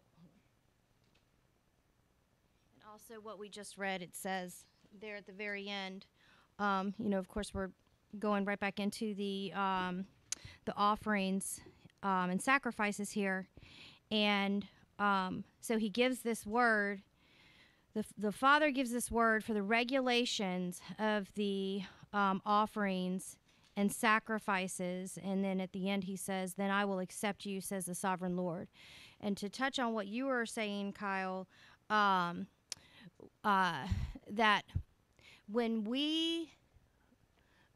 before we gave our lives to Messiah and our lives were a complete and total wreck, and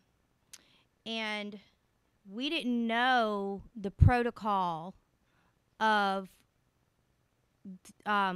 going before the Father was. And the temple is a foreshadowing of Messiah, right? It's a foreshadowing of Messiah coming, the veil being torn, and us being able to enter into the presence of Yahweh by his blood, not by, the blood of the bulls and the rams and, offerings and all of this stuff. So where a new believer, the scripture says too that I believe it's in Hebrews 10. I was reading it. Hold on. Well, if it's okay, I'm gonna read. I'd like to read that because I think it's really kind of ties everything that we have talked about today, discussed today. But the law is written on our hearts, and so when we go before the Father, it's almost as if not even a believer yet, as we are becoming a new believer, and we fall on our knees and we go before the Father with these offerings and these sacrifices, and the offering and sacrifices are humility, and the asking for the forgiveness of sin and the repentance, and so it's no longer about like what you were saying, Joe. I was writing this as you were talking about the natural and the spiritual, where a new believer comes with an offering or sacrifice in the spiritual. It's not in the natural, where we see here in with the law, with the bulls and the rams and the offerings and the sacrifices, and that they come in a new believer comes in the spiritual. And it's no longer about the natural, the physical, the offerings, the sacrifices, but the spiritual condition of the heart in which we approach the Father through Yeshua. That we're realizing that we're dirty. They went through a process of, they were told, this is how you clean yourself. And now we're in a place where the law is written on our heart. People come to Messiah all the time without even having opened up a Bible, and they realize that they're dirty. And the only way that they know to get clean is to come before Messiah. And so realizing that we're dirty, and it is only by his blood that we can be cleansed. And if it's okay, I'd like to read Hebrews 10.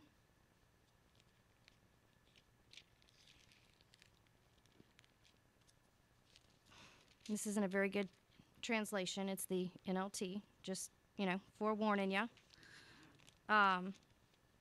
So the old system in the law of Moses was only a shadow of the things to come, not the reality of the good things Christ has done for us. The sacrifices under the old system were repeated again and again, year after year, but they were never able to provide perfect cleansing for those who came to worship. If they could have provided perfect cleansing, the sacrifices would have stopped, for the worshipers would have been purified once and for all, and their feeling of guilt would have disappeared. But just the opposite happened. Those yearly sacrifices reminded them of their sins year after year. For it is not possible for the blood of bulls and goats to take away sins. That is why Christ, when he came into the world, said, "You did not want animal sacrifices and grain offerings, but you have given me a body so that I may obey you. No, you were not pleased with animals burned on the altar or with other offerings or sin. Then I said, look, I have come to do your will, O God, just as it is written about me in the scriptures." Christ said, "You did not want animal sacrifices or grain offerings or animals burned on the altar or other offerings for sin, nor were you pleased with them, though they are required by the law of Moses." Then he added, "Look, I have come to do your will." He cancels the first covenant in order to establish the second. And what God wants is for us to be made holy by the sacrifice of the body of Jesus Christ once for all time. Under the old covenant, the priest stands before the altar day after day, offering sacrifices that can never take away sins. But our high priest offered himself to God as one sacrifice for sins, good for all time. Then he sat down on the place of highest honor at God's right hand. There he waits until his enemies are humbled as a footstool under his feet. For by the one offering he perfected forever all those whom he is making holy. And the Holy Spirit also testifies that this is so. For he says, "This is the new covenant I will make with my people on that day, says the Lord. I will put my laws in their hearts so they will understand them, and I will write them on their minds so they will obey them." Then he adds, "I will never again remember their sins and lawless deeds." Now when sins have been forgiven, there is no need to offer any more sacrifices. And so, dear brothers and sisters, we can boldly enter heaven's most holy place because of the blood of Jesus. This is the new life-giving way that Christ has opened up for us through the sacred curtain by means of his death. And there's the NASB version actually says that uses the term veil, come for us through the veil by means for his death, and it states that it's his flesh. That the veil is his flesh, and it is by his flesh that we walk through in order to go to the holy place.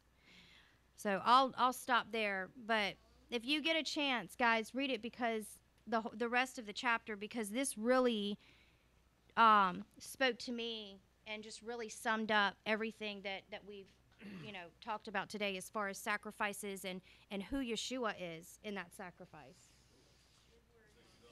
Yeah. Hebrews 10.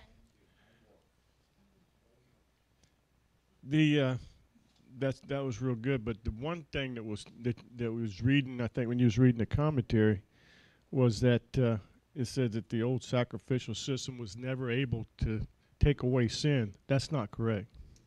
It's bad translation. That disclaimer. I Yeah. used disclosure before I started reading. God didn't give them a faulty system. I almost stopped and said that, so you know. Yeah, it wasn't a permanent system. It was a temporary thing.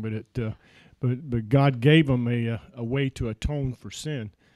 There was something else I want to say, but it's not coming to mind right now. So I'll go ahead and wait.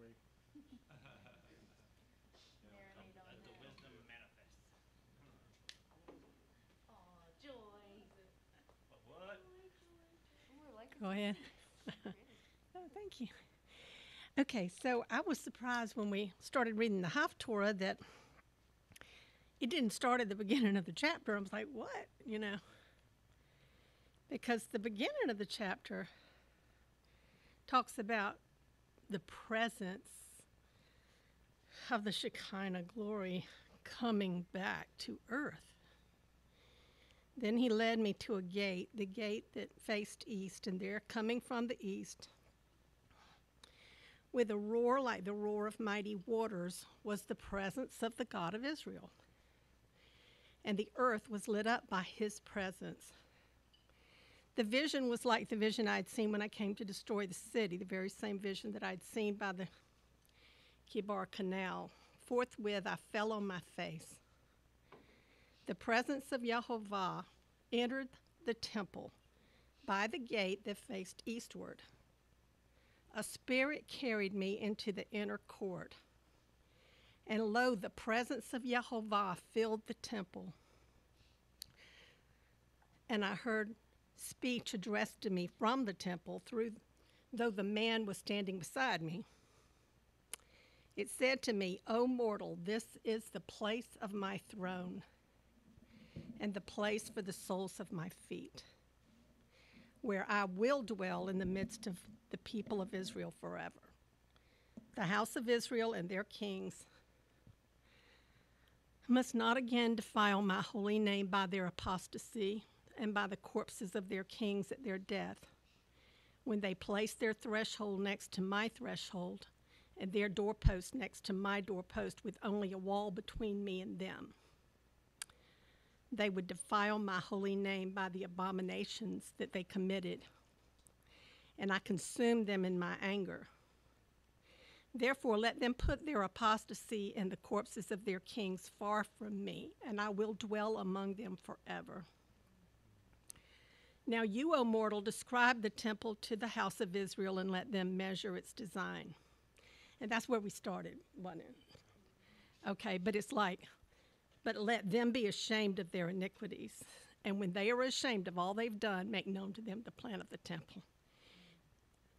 Skip number 12. Such are the instructions for the temple on top of the mountain. The entire area of its enclosure shall be most holy.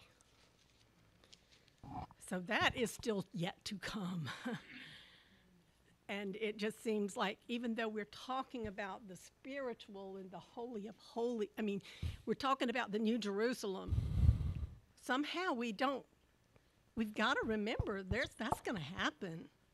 This is God coming to dwell on earth again as far as his presence. Mm-hmm. Amen. And I kind of wanted to just real quickly, briefly touch on what you said about the sins. I did look up the scriptures, the 2009 version. It does say the same thing, that it was not able to take away, which can never or can't take away the sins in the CJB. CJB? CJB also says the same thing, which can never take away sins. And I believe that the underlining tone there being a permanent taking away of the sins. So yes, it is basically was a covering at the time, but it wasn't a permanent solution to our sins. So I just want to kind of. It was for 1 year. Right. Yeah. 30 days money back guarantee. As Joy was actually describing the throne, and that reminded me that somebody, I think it was Ryan last week, and we were talking, why are we studying the tabernacle and all the details and everything, like what's why is it that important, and they just it reminded me that I forget to mention it during the study last week, that it's really the tabernacle is pointing to the setup, to the heavenly court in heaven where the Father is. And then you have the hall in Revelation chapter 4 and 5. It describes the setup. It has the 24 elders around the Father, right? And then then after that, there is the 7 spirits, like the menorah. And then you have the 4 living beings. And then you have a Yeshua the Messiah. And then you have the Father. So really, the tabernacle describes the really the most important place in the entire universe, in heaven and on earth. And so, studying about tabernacle is actually like studying the heavenly court in heavens. And you wanna, who doesn't want to know about the most important place in the universe? So that's why it's important. I'll be quick. I remember what it was. Earlier when we was talking about the veil, and the veil was there to shield the glory of God, because the glory of God was just too much for people to take, because of our sinful condition. But you know when Moses came down off the mountain and he had the veil over his face, and he had to hide his face because his face shone. And then you talk about Yeshua being the veil, that through his flesh, and so through the flesh of Yeshua we can see the glory of God. And I want to make a comment when Dean was talking about when the veil of the temple was rent. Everybody, lots of people say that means that we now have access to the Holy of Holies. But think about this: when the veil of the temple was rent. And I asked Dean when I was sitting there, but what was inside? Nothing. There was a floor with some blood on it. Everything else was gone. They had been going through the motions for years and years and years. Yeah, and God had already exited the temple. So, that's not that symbolism don't track.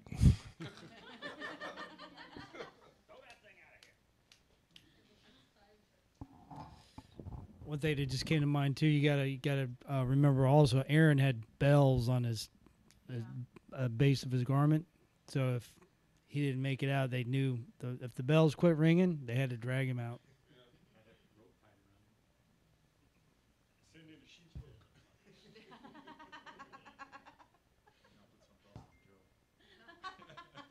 Somebody dragging me back.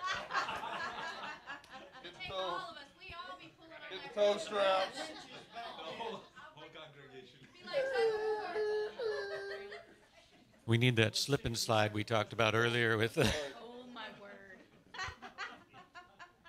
The visuals. See you, Ryan. Love all y'all. Let's say it right. Love all y'all. Love all y'all.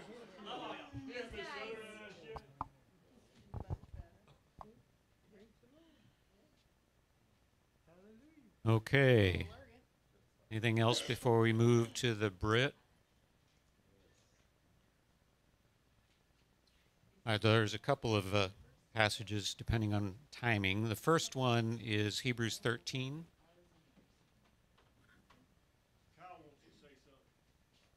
Oh, sorry, Kyle. Yeah. Fire away, dude. Okay, addressing what was said earlier, Miss Danielle. Don't call her Miss. Please don't call me Miss. I love you. It's Grandma. And it's not Grandma either. It's Nani. Sorry. Okay, so you were addressing Hebrews 10, and also, I know, but also Romans 2, also Romans 2, basically 10 through, let's just say 15 or 16,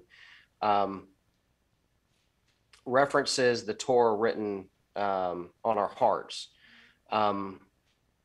Both of these scriptures are in reference to an event that is to come, that has not happened yet. So we need to be careful in our understanding of the difference between having conviction of the Holy Spirit and the Torah being written on our hearts. This gives reference to, let's say, in Hebrews, this covenant at Hebrews 10:16. This is the covenant that I shall make with them after those days, says Yahweh, giving my laws into their hearts, and in their minds I shall write them, and their sins and their lawlessness I shall remember no more. And I don't know if it's further down in this particular scripture or if it's in Romans or what. In Romans in 16, Romans 15, or let's just read 14 and 15. For when nations who do not have the Torah by nature do what is in the Torah, although not having the Torah, they are a Torah unto themselves, who show the work of the Torah written in their hearts, their conscience also bearing witness, and between themselves their thoughts accusing or even excusing, in the day when Elohim shall judge the secrets of men. So all of these are referencing future events.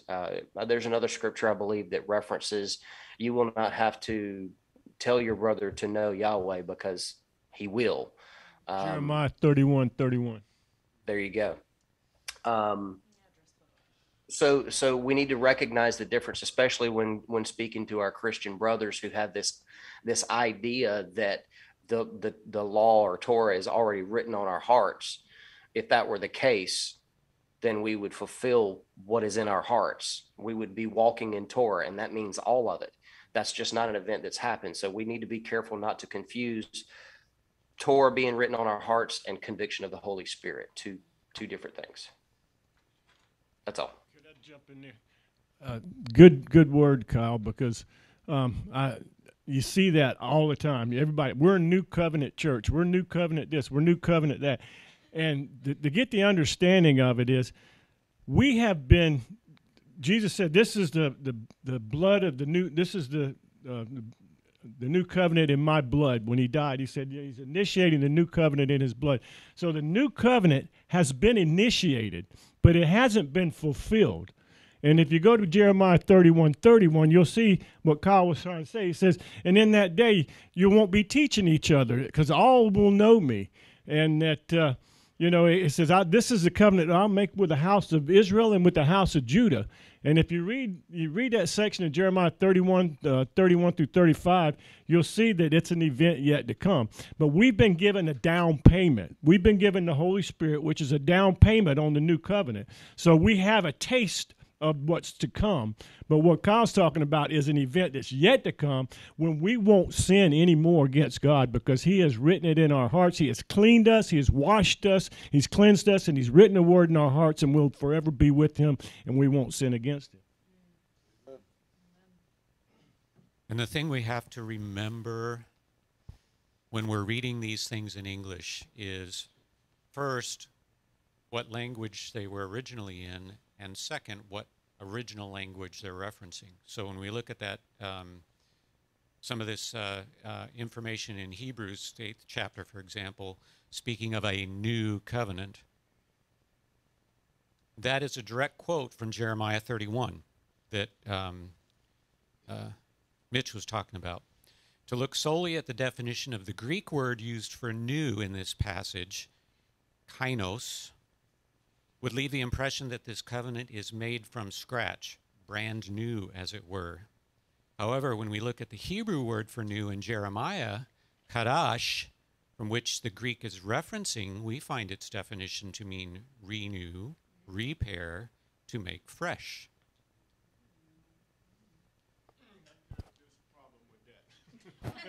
Fair enough. The problem with that is you go to Galatians chapter 3, and it'll tell you that anytime a covenant has been confirmed with blood, that nothing can ever be added to it or nothing can ever be taken away from it. It's just like a will and testament.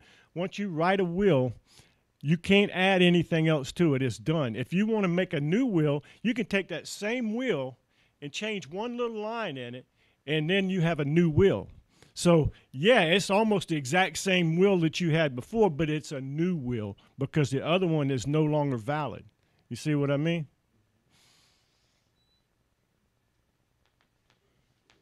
There's plenty more there, so we can have those discussions sometime. All right. So the Haftorah, or the Brit section is Hebrews 13, verses 10 through 17. Where'd you get that one out of? A couple of different places. The Hebrew for Christians, the I'm on the calendar Torah that resource one. It has Matthew 5. Matthew 5, Philippians 4 is another one. Oh, okay. So, yeah. Hebrews 1. Yeah, yeah. Oh, I have Torah Hebrews 13, what now? 10 through 17. Okay. A Torah resource I just pulled up. Matthew 5. What Torah resource am I looking at? Oh well. Can I read? Can I do Hebrew 13? Yeah. Okay. Yeah, let's do that. All right. And we can read the others too. Yeah. We got time. We got time. Let's read the whole Bible. Do it. Jesus, baby.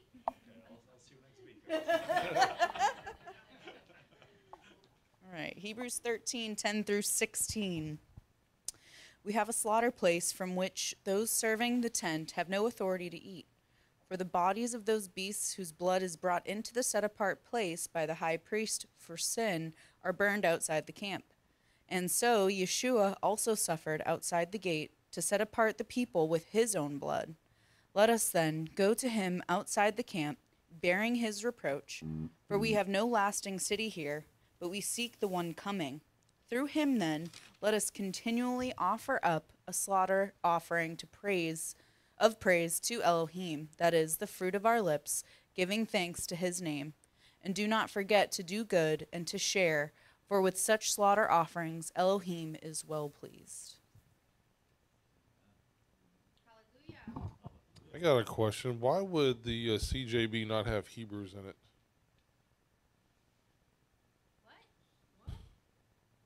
I didn't see it in there when I forgot I was on CJB and I didn't see it in there.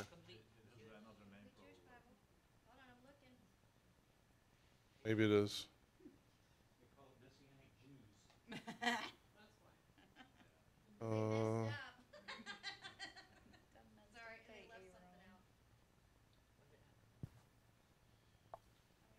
Yeah, the CJB. Oh, I calls see it it. Yeah, Messianic that's Jews. it. Yeah. Yeah, that's because that's what it's called, Messianic Jews. Is it really? Yeah. That's why it didn't catch my eye. Uh-huh. That's what they call Hebrews, is Messianic Jews. I thought you were messing around at first. I was like, what's going on? It's like, that's interesting, man. I did not know that. The complete In Jewish the Bible. CJB, it's right here. It says Messianic Jews. Yeah. That's the David Stern. Huh. Yep. There you go. Yeah. All right, let's look at the Matthew 5 passage then. Let's get with it. Come on. Kyle? Oh, Kyle, what?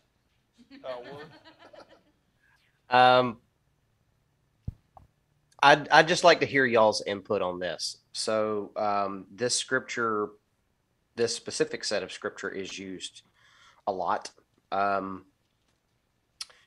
So how is this scripture applicable if the Father tells us that human sacrifice will not be accepted, and that basically one cannot die on behalf of another, like a father cannot take the penalty for his son, and a son cannot take the penalty for his father, et cetera, et cetera. if those scriptures be true, what is your understanding of what this is saying?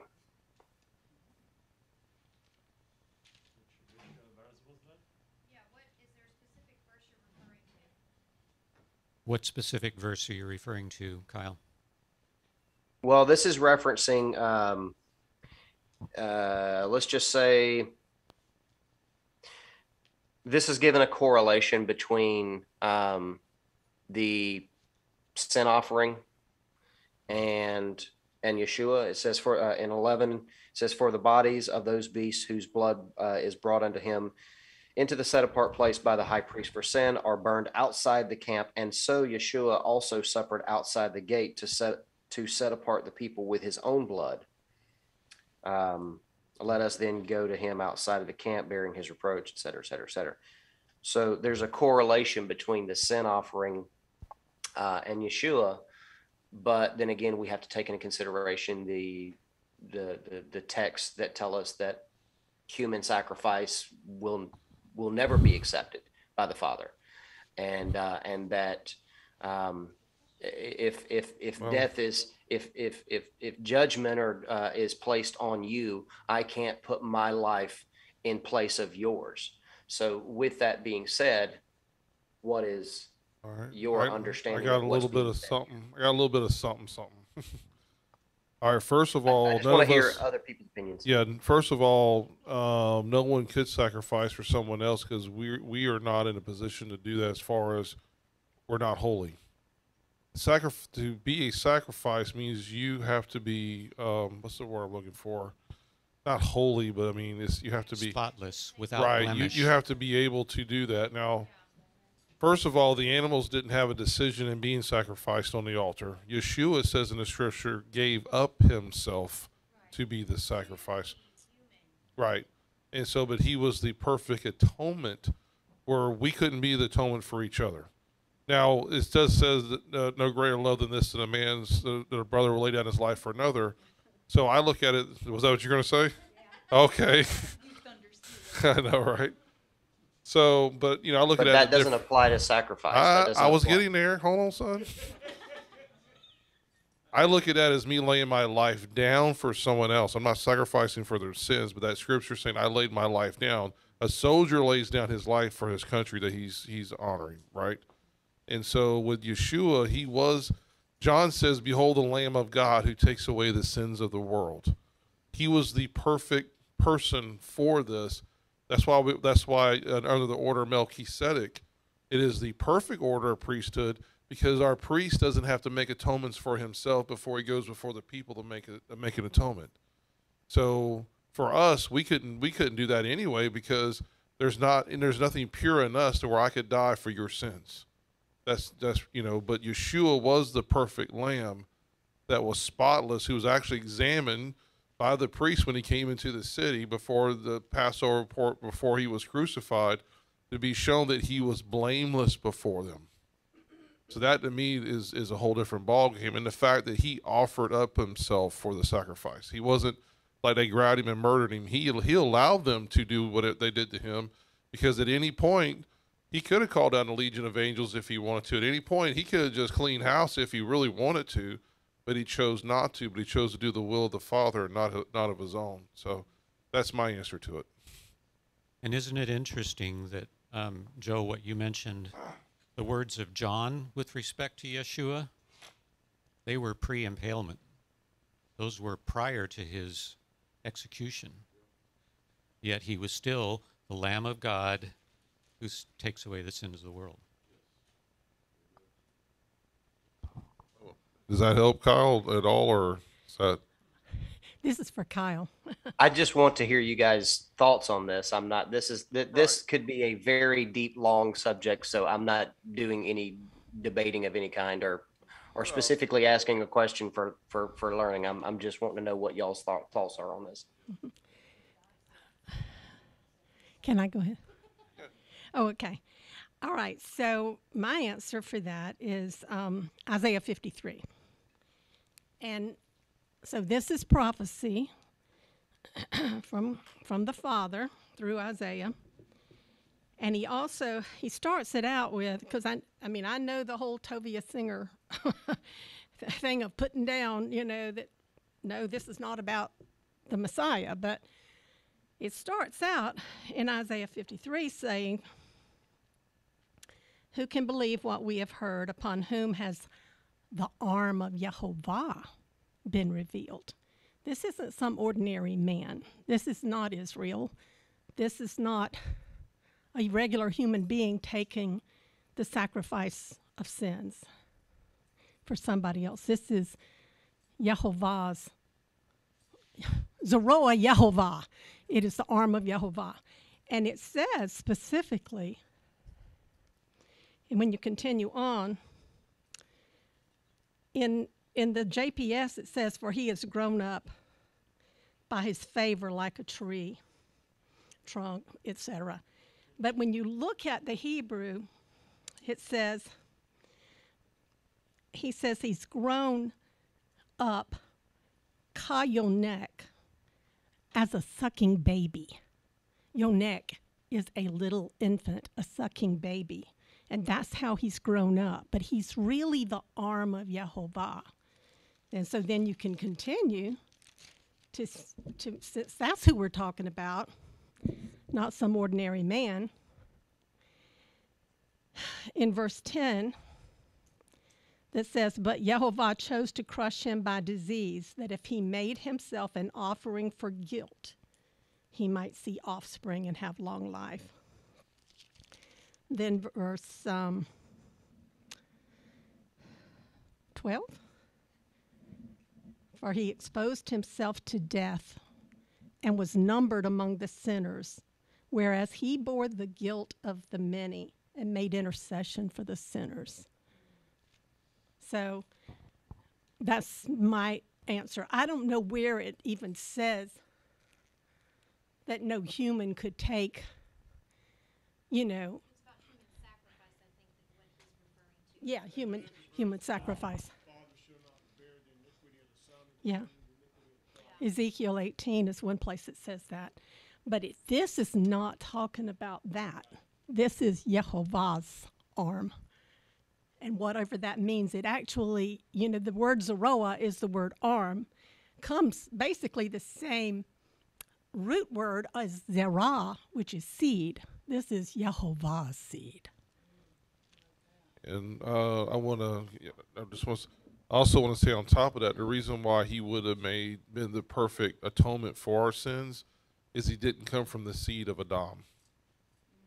He was the second Adam. And I do believe when Ron Wyatt said he found the Ark of the Covenant, and I unless something's proven different, I do believe the fact that he went and got the blood tested. And when he got the blood tested, they said, long story short, they asked him, whose blood is this? And he explained, well, first of all, they were asking him some questions. He says, well, this is what it is. We know that it had a mother, that whatever this blood belonged to had an earthly mother, but we don't know who the father was. Because there's only 23 chromosomes, right? Right. There's only 23 from the mother's side, so we know that it would have looked like the mother's descendants. But they didn't know who the father was. So the fact that the sin came through Adam and that sin kept going, there would be none of us, because we're all in a fallen state, none of us would be an accepted sacrifice to begin with for the atonement of sins. But the one who didn't come from the seed of Adam was able to do just that very thing. So anyway, and that's what I was going to refer to, that he was not the Son of Man, he was the Son of Yahweh. I know he's referred to as the Son of Man, but he had a spiritual father, and that was his father. He had a physical father, but he was not the physical father in the sense that he didn't implant the seed. Right. There was no seed that came from Joseph. That came from the father. The father implanted the child into Mary. And by the way, the other part of that too, when Ron Wyatt, and that's where they asked him, whose blood is this? And he said, why? He said, because they said to him, because the blood's still alive. When they did the test on it, they said it was still alive, and he says, that's your Messiah, your Savior's blood. So anyway, it's crazy, yeah. Just throw this in towards what Kyle was asking us. before creation, before anything, it says that he was the Lamb of God who was slain before the foundation of the earth. Revelation, no, okay, the Lamb that was slain before the foundation of the earth. So we see a picture. We can imagine a picture in the spirit heavens, and God and Yeshua, said, let's create this earth, let's create mankind so we can have a family. And then, they're going to screw up, but when they screw up, we're going to have to trash the whole thing. Well, will you go down and save them? Will you? Yeah, okay. So it's all done before the earth was ever created. What happened on Calvary was was for our benefit, so that we could see, the expression of love that he did. But that was already taking place in the heavens. This is like the copy, like we see with the tabernacle. Yeah, I think that, and I agree with you, it was Revelation 13:8, because when he was slain before the foundation of the earth, it's my personal opinion that when Yeshua said it is complete or finished, there's way more going on than just him meaning, yeah, I just died and your sins are forgiven. I think it covers a lot. It was a physical manifestation of a spiritual reality. And I think up until Messiah, it was always man sacrifice, either man sacrificing animals or it had man in it. This is the Father's sacrifice. He expected the Israelites to bring their best. He brought his best, and he sacrificed his best. And that's why it's not man sacrificing for man. It is actually Yahweh sacrificing for man.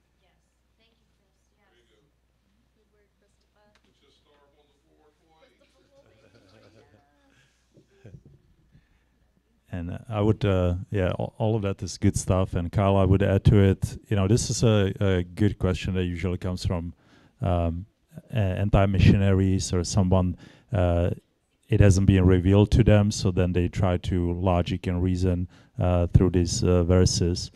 But ultimately, you can actually pray for God's help to have the discussion, even with those people, and He will guide you and give you explanation.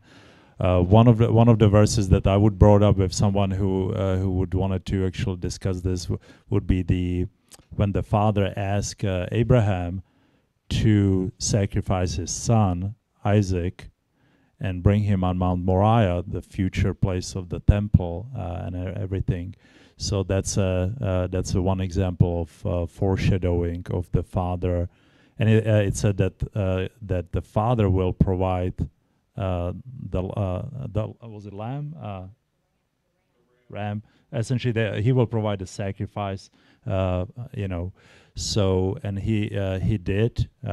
And so it's definitely completely different concept than from what some of the other nations were doing, that they were sacrificing literally their children, physical children.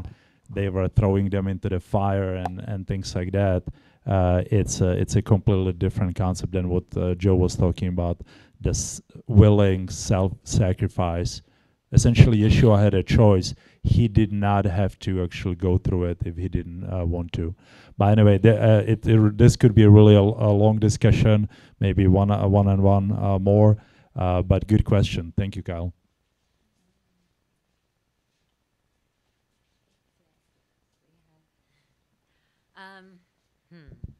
It says, "Wherefore Jesus also, that he might sanctify the people with his own blood, suffered without the gate. Let us go forth therefore unto him without the camp, outside the camp, bearing his reproach. For we have here no continuing city, but we seek one to come." And the camp is where majority opinion rules, where there's trends and opinion leaders and personality cult and so forth, where people are afraid to go outside the parameters of what's accepted within this set or that set. For example, being a little bit trapped within the confines of a denominational understanding and afraid of really looking outside of that box to where revelation is. But so it's the few, when the disciples asked Jesus, are there few who will be saved? Then he gave us that exhortation that, the narrow gate and everything. So it's when one is willing to come out from among them and to be separate and to live as a living sacrifice acceptably before God. It says that by him to offer always a sacrifice of praise. So that's a thought on that.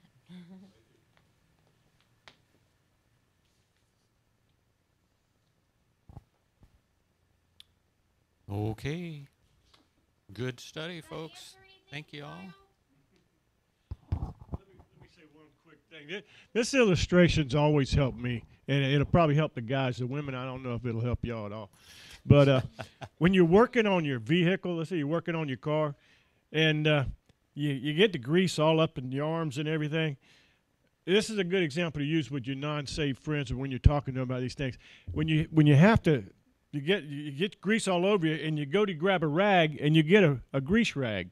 It's already got grease all over it, and you try to wipe it off. You'll never get it all off. You can't get it off. You got to have a clean rag.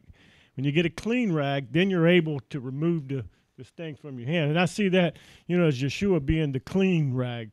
No matter how much we try to wipe it off, we can't get it off. You got to have that unblemished rag.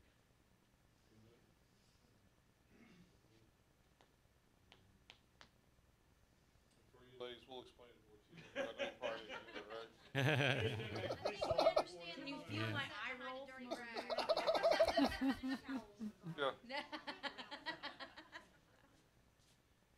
So Joe, would you close us out, please? Good Torah study day, guys. Very good. Way to dig in. It's awesome. Father, we thank you for your word that goes out and never returns void. And Father, I believe that I am in agreement that the Torah hasn't been completely written on our hearts. I think we do good every week, or do well every week, that we study out your word, and little bits and pieces of it, I think, kind of get stuck in there, so that every time we come around to these Torah portions, there's always something to be reminded of. There's something to share with someone. There's more revelation from the Holy Spirit to reveal more from your word every time we read it. So we just give you thanks, honor, and glory for that, Father. And thank you for your Son, Yeshua, our Messiah, for the sacrifice that he did make, and that he was worthy. The Lamb was worthy. And we read Revelation. It talks about when they behold the Lamb of God, and that he was worthy to unseal all the scrolls. And Father, something that hit me this morning or last night, I don't remember when it was, but how everything about your Son, everything is interwoven, is about your Son. Your Son's interwoven in everything, the fabric of our lives, our spirituality, our physical part, everything. That Yeshua is a part of everything that we do. And we thank you for that. Because without him, we'd all be destined for the pit of fire, or the lake of fire in the end. But I thank you that he is the perfect atonement for our sins, and that we can come before your throne, Father, as priests. I don't think, necessarily, that's another discussion for another time, but I believe the reason why we can come before your throne as priests is because he cleanses us. He cleanses us. And without that cleansing from Yeshua, we cannot approach your throne whatsoever in that way. So Abba, thank you again always for what you've started and what you're going to complete in every one of us. Father, may we go out and may we be a blessing to others. Let the light of Yeshua shine in and through us. And Father, in all things we give you the glory. In Yeshua's name we pray. Amen. Amen. So for those of you who've joined us online through Zoom or YouTube or Facebook, thank you for taking part in this, and we will see you next week.